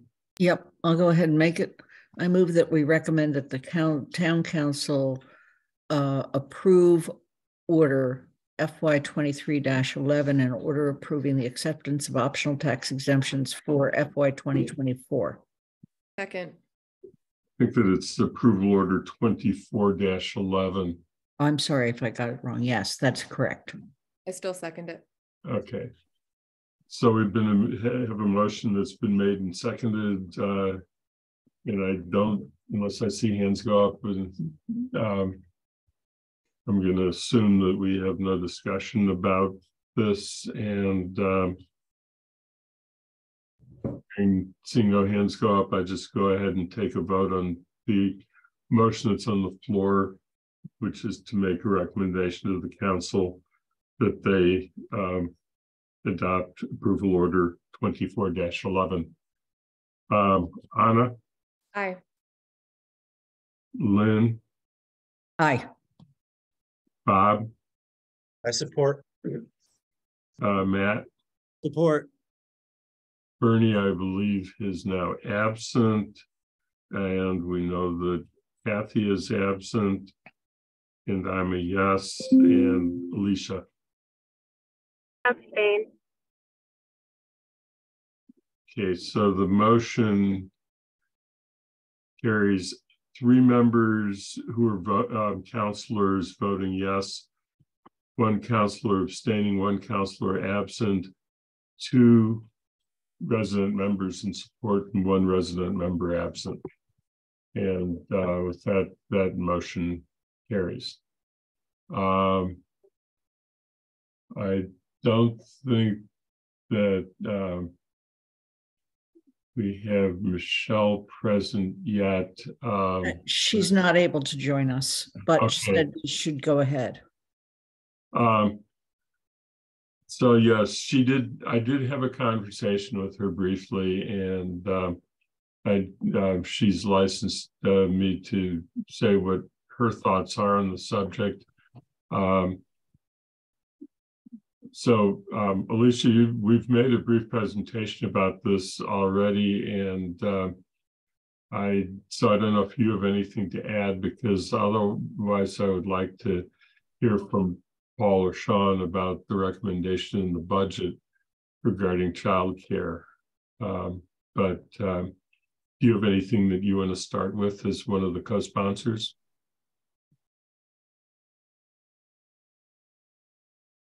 Thank you, Andy. I don't have anything to add right this minute. I wanted to hear if there were any questions or like more information or anything. I think we should proceed with that first. So we can go ahead and ask Paul or Sean. Yeah. Okay. You did make a recommendation, and which may not require that it be pursued through council action, because you may have the authority to do that anyway. But what was the basic plan? Is there anything you want to report?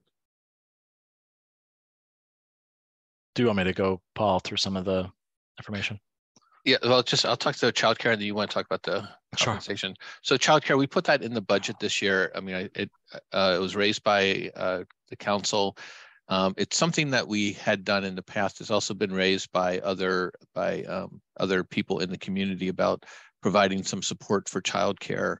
Town meeting used to do this, and so this would be in keeping with what town meeting had done. We set aside a certain amount of money. We limited it to elected officials at this point in time, so we could run it as a pilot to see the demand and start to see what the expectations would be. And so that would be something, if the council approves it, we would put that would be in the budget starting July 1. And the intent is to, again, try to make it easier for people who have children at home to be able to participate in public meetings. And then in terms of compensation, Sean? Yeah, so there were a couple, I think, questions last time just around what would the cost of the proposal be. So there were different parts. So the first part was the stipends that counselors, the president, and committee chairs get. So the proposal, and if I get any of this wrong, please correct me, but the proposal was to increase the counselor stipend from $5,000 to $10,000, and to increase the council president stipend from $7,500 to $12,500, and to increase or to establish a committee chair stipend of $2,000. So the increase in cost of doing that would be $67,000 annually to implement those changes. $60,000 to increase 12 counselors stipend by $5,000, $5,000 for the council president stipend, and then it was a $500 stipend per counselor per committee chair, so $2,000 total for the committee chairs, for a total of $67,000. Part 2 related to childcare. Again, that's sort of what we propose a smaller amount to start as a pilot, but there were 3 sort of categories of possible reimbursement. One was for town council meetings, one was for other committee meetings, and then one was for council related work throughout the year. And the a lot of this depends on how many meetings there are and how long the meetings go, so it's hard to, this one's not as quantifiable as the previous section, but for the council meetings, We estimate it's about $1,000 per meeting, and these are at the high end. This is if everybody wanted it, right? If everybody wanted to take advantage of this, it would be about $1,000 per meeting, which is 13 counselors times 5 hours per meeting times $16.25 per hour was the rough numbers we used. So that would be the per meeting number, and then depending on how many meetings you have would be the total cost. Again, knowing that that would be the upper limit, that it's unlikely all counselors would take advantage of it every meeting. For other committee meetings, the number was about $160 per meeting, and that's based on 5 counselors at each subcommittee. And usually those meetings are only about 2 hours in length, so a little bit shorter. So again, however many meetings you have times 160. And then the last one was family-related care for council-related work, and that was, I think the proposal was 5 hours per week. And so that it's not tied to meetings, so we came up with a total cost of about $55,000, and that's based on 13 counselors times 5 hours per week times 52 weeks times $6.25 per hour. Again, being the upper bound or the upper limit if everybody utilized it to the max. And then the last one was about health insurance. In looking at the legislation, we think health insurance would be possible. There's typically you have to work over 20 hours in order to be eligible for health insurance, but there's a carve out for elected officials that provides an exception to that rule. So this is in terms of cost to the town. The cost to the town, if all the counselors selected the least expensive plan, would be $87,000. If all counselors accepted the most expensive plan, it could be $254,000.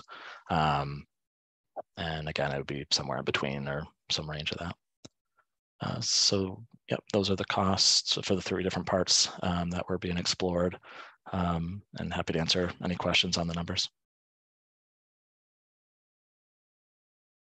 Lynn? I have a couple of comments, or actual one is the form of a request. Okay, I would like to request that the town manager in the budget, through a proposed budget, through either an asterisk or a direct change or a notation from our meetings, change the words from child care to family care, so that it reflects the fact that some people have issues where they're taking care of family members that are elder and not children. Okay, so that's just a request. I then would like to make a motion, and that motion is that we delay further conversation about this until after the teacher's contract and the professional contracts for the schools and other contracts are settled.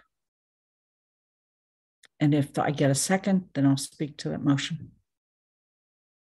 Is there a second?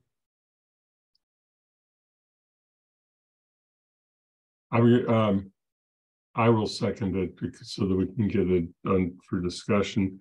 It's to delay until the teacher's contract, and you said other contracts? Yes, I believe we have 2 or 3 other contracts for town employees. They're also outstanding at this time.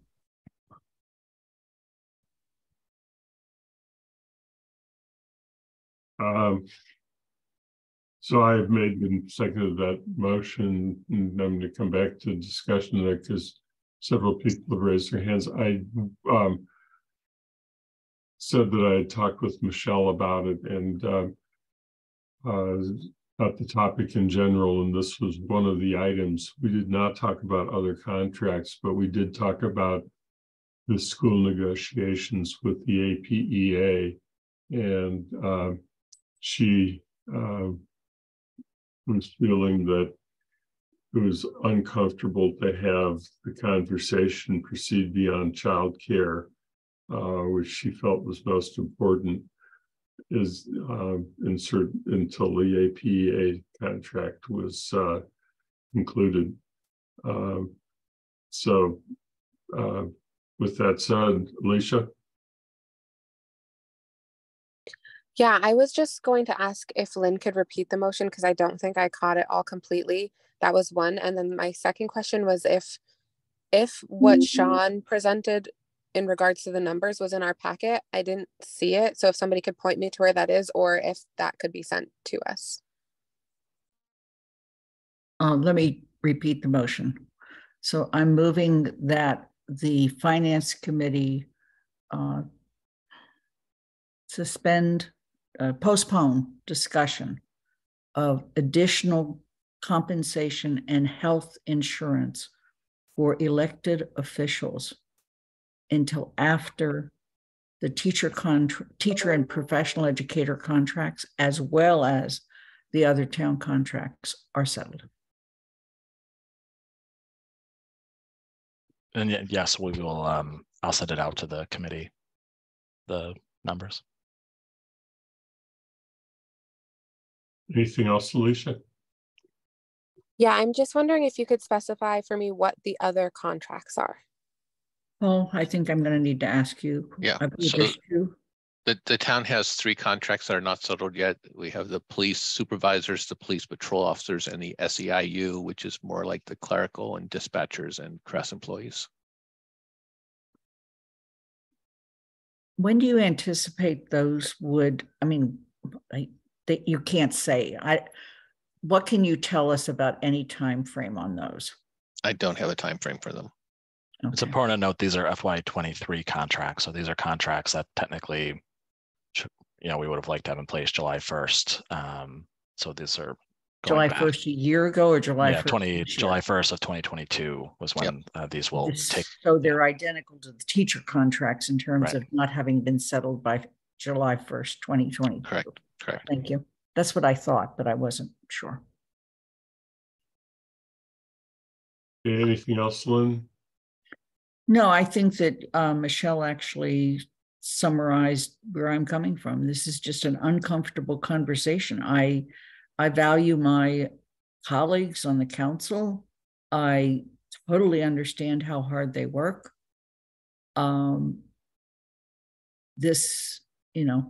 Sorry, I got a point of order. I'm so sorry. I need to be taken to the audience. I have a conflict of interest and I've been trying to raise my hand about that. Sorry, I didn't mean to interrupt you, Lynn. Sean, can you move into the audience till after this vote? I have a family member in the union. Thank you. Thank you. And I agree with Michelle. It's just uncomfortable that we would be sitting here talking about increasing our pay by 100% at this time. There's nothing more to say. Yeah, I just had a question about what the last date that the council could vote on this issue is, because I understand the charter has to be within a certain time frame. So how much time does the council have? Let me just answer that because it's fairly simple. It has to be within the first 18 months of the term of a council. And so it's essentially the very beginning of July, maybe July 3rd, but we've been sort of treating it as July 1st, doesn't matter. What the charter specifically says is that compensation is dependent upon adoption of for the next council and adoption of the motion in the first 18 months of the prior council and subject to budget appropriation. So it really is 2 steps. But as far as the budget appropriation, that could be handled by a supplemental budget for the year you're in, or a future budget, or it may not be adopted into a budget. That's not something that can be a known commodity. But the step of actually having the increase in salary is first 18 months of the term of a council. Thank you. Can I just say it also, with regard to the FY24 budget, there only needs to be enough money in it for half of a year, because it won't take place until, I believe the date we've essentially set right now for counselors to be sworn in is January 2nd. We actually did not have our first meeting until January 9th, but we need to do this on or about July 1st at the latest. Yes. Alicia? Thank you, Andy. Yeah, I totally hear the sentiments that are coming across here, but wanted to, one, just remind you all that this proposal is not necessarily just to show that we value our council peoples, but the real initiative or the goal behind this is to increase diversity of people who are able to run for council. And so that still stands an issue regardless of where other contracts are. But I also do still understand the sentiments here and would be more prone to postpone, but I'm hoping we can maybe just postpone to maybe a month out so that we can come back to it and see if any updates have been made and revisit it at that time, so that there may still be a possibility of having this be voted on within the first 18 months, because it would still have to be voted on here and then move to the council. So we would have to leave enough time for that to possibly happen. So I'm wondering if we could at least just postpone for a certain amount of time to come back to it and then see if there has been any updates or movements in other contracts at that time.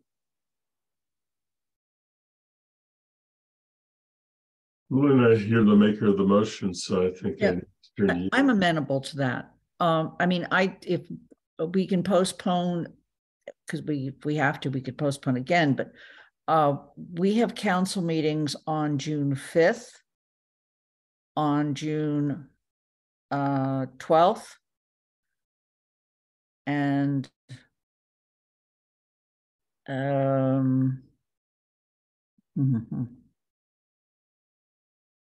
I think that's it, isn't it? I have one on the 26th, but I believe the 26th is, no, we do. We have council meetings on the 5th, the 12th, and the 26th. And so there's opportunity, given that we are right now on May 5th, why don't we, I'm willing to postpone until June 5th.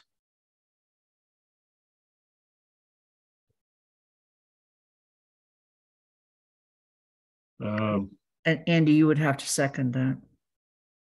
So the motion would be till the settlement of these contracts, or May or June 5th, whichever comes first.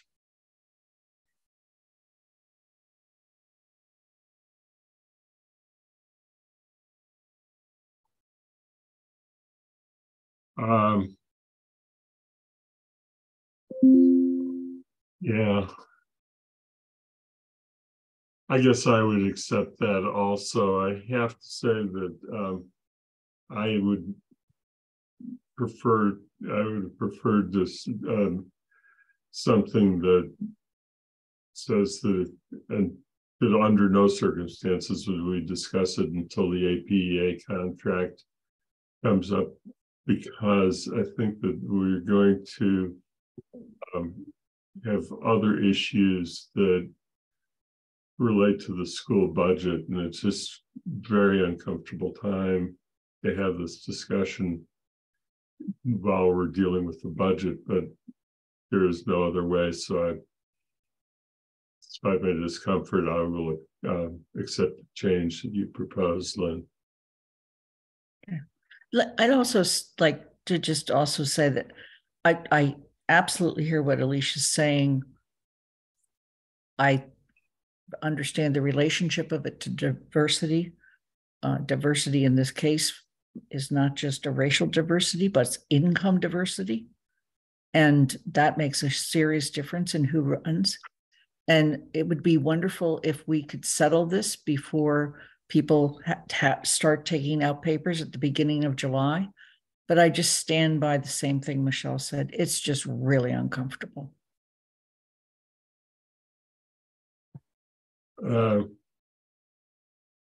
So the motion that we have on the floor, and I'm not sure that I can get it perfectly anymore, but it is to postpone further consideration of compensation or health insurance for counselors until teachers and other contracts are settled, or June 5th, whichever comes first.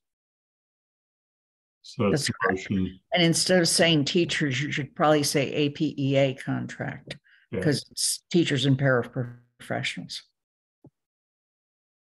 Okay, so we'll say APEA contract. Right. So with that motion, any further discussion? Then I'm going to call for a vote. And Alicia has her hand up. Alicia? Sorry, I just had one other question. So does this effectively like separate the compensation piece from the child or family care piece? Yes. Okay. Alicia, in my mind, it does. I really want to thank Paul and Sean for bringing the child care piece back. It has been a practice of the town, and the family care piece back. It has been a practice of the town in the past. I'm glad to see it return. And I don't think that, as I said before, others may need a formal ruling from our advisor Athena on the council rules and the charter, but I really not convinced that we even need to do anything, because it's not a compensation issue. It's a child care issue, and it's may not be involved in that section of the charter at all if we're just limiting it to child care. But the motion, let's get, so we can get on and get adjourned.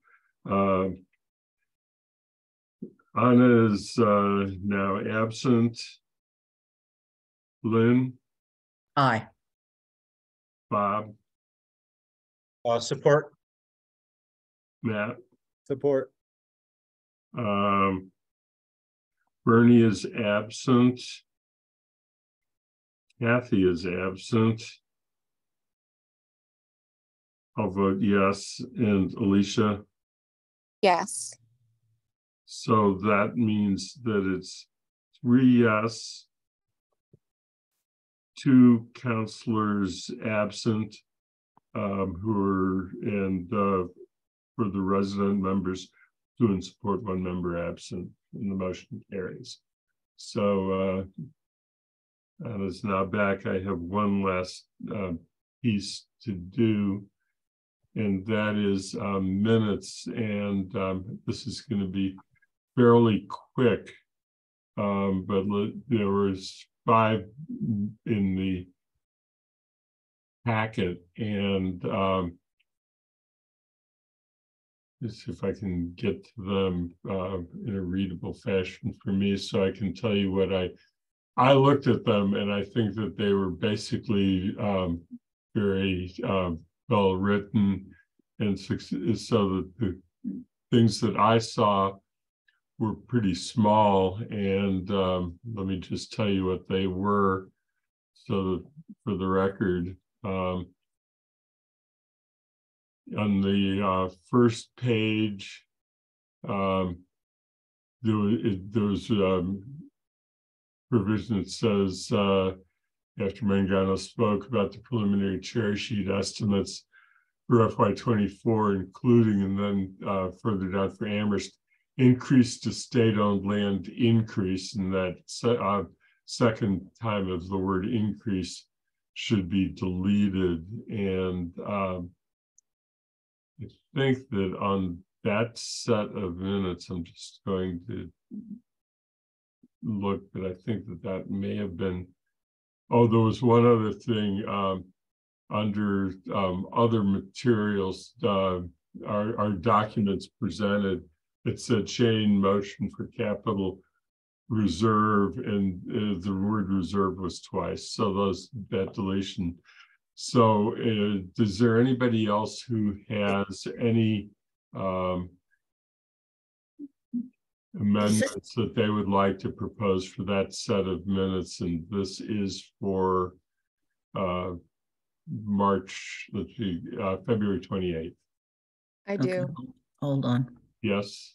Oh, sorry, only February 28th? I was February 28th, and then I was going to go do the other one more set. Oh, okay, mine's for 124, so I'll wait. Sorry. Yeah, I haven't had a chance to go back to that one. It's just that my name doesn't have a hyphen. All the other ones got it right, just that one. It's not a big deal. Okay. Just make it a note. February 28th, is there anybody who has any additional corrections to that one? Then going to one additional set that I reviewed, and that is March 7th, and there were several things in there.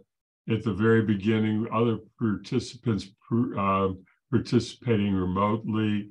There was somebody there who was admitted, and that was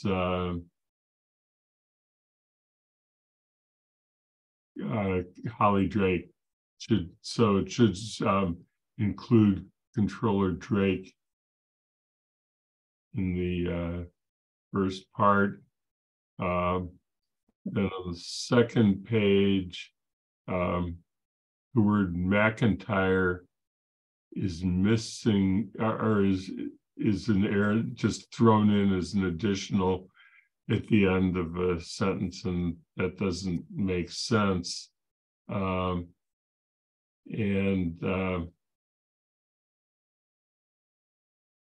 Third was at the top of page 3. I thought we should put in the first name of Mr. Elmore under the circumstances to make it match some other places. So it's Parker Elmore is his name. And on top of page 4, it says the previous plan would have driven negatively affected up. It should say the previous plan would have negatively affected the town's S&P rating and borrowing costs. And there was one last one, and that is in the last section. It says town manager presented regulations with no change in the ownership, and I put in of water and sewer lines at this time. So those are the things that I added or changed to that particular set of minutes for the March 7th meeting. Is there anything else on March 7th? So I'm going to just put out a motion on the floor to adopt the minutes of those two meetings as amended. Second. So there's been a motion that's been made and seconded, and I need to get back to the. So taking that, why don't we just go ahead and take a vote, and then I think we can adjourn. Do you want to do the other minutes? I think I would like to have a chance to take a look through them. Okay. And I have not had a chance to do so. I'm just trying to knock it down so that we're trying to get as few and undecided minutes as possible.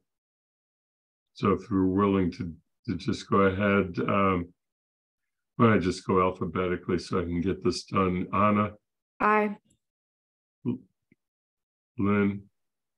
Aye. Bob? Support. Matt? Support. Bernie's absent, Kathy's absent, I'm a yes. Alicia? Yes. So it's 4-0 from voting members, from council members, 1 absent, 2 members in support, and the resident members, 1 resident member absent. Is there anything else anybody wants to bring up as unanticipated business? Seeing none, I think we're ready to adjourn. I just want to let you know that our next meeting is on Tuesday, and it's at 5:30. And out of courtesy to our school committee, which has a posted meeting of its own at 6:30, I want to take up the school budget as the first item. So, with that noted, we're adjourned. Thank you very much.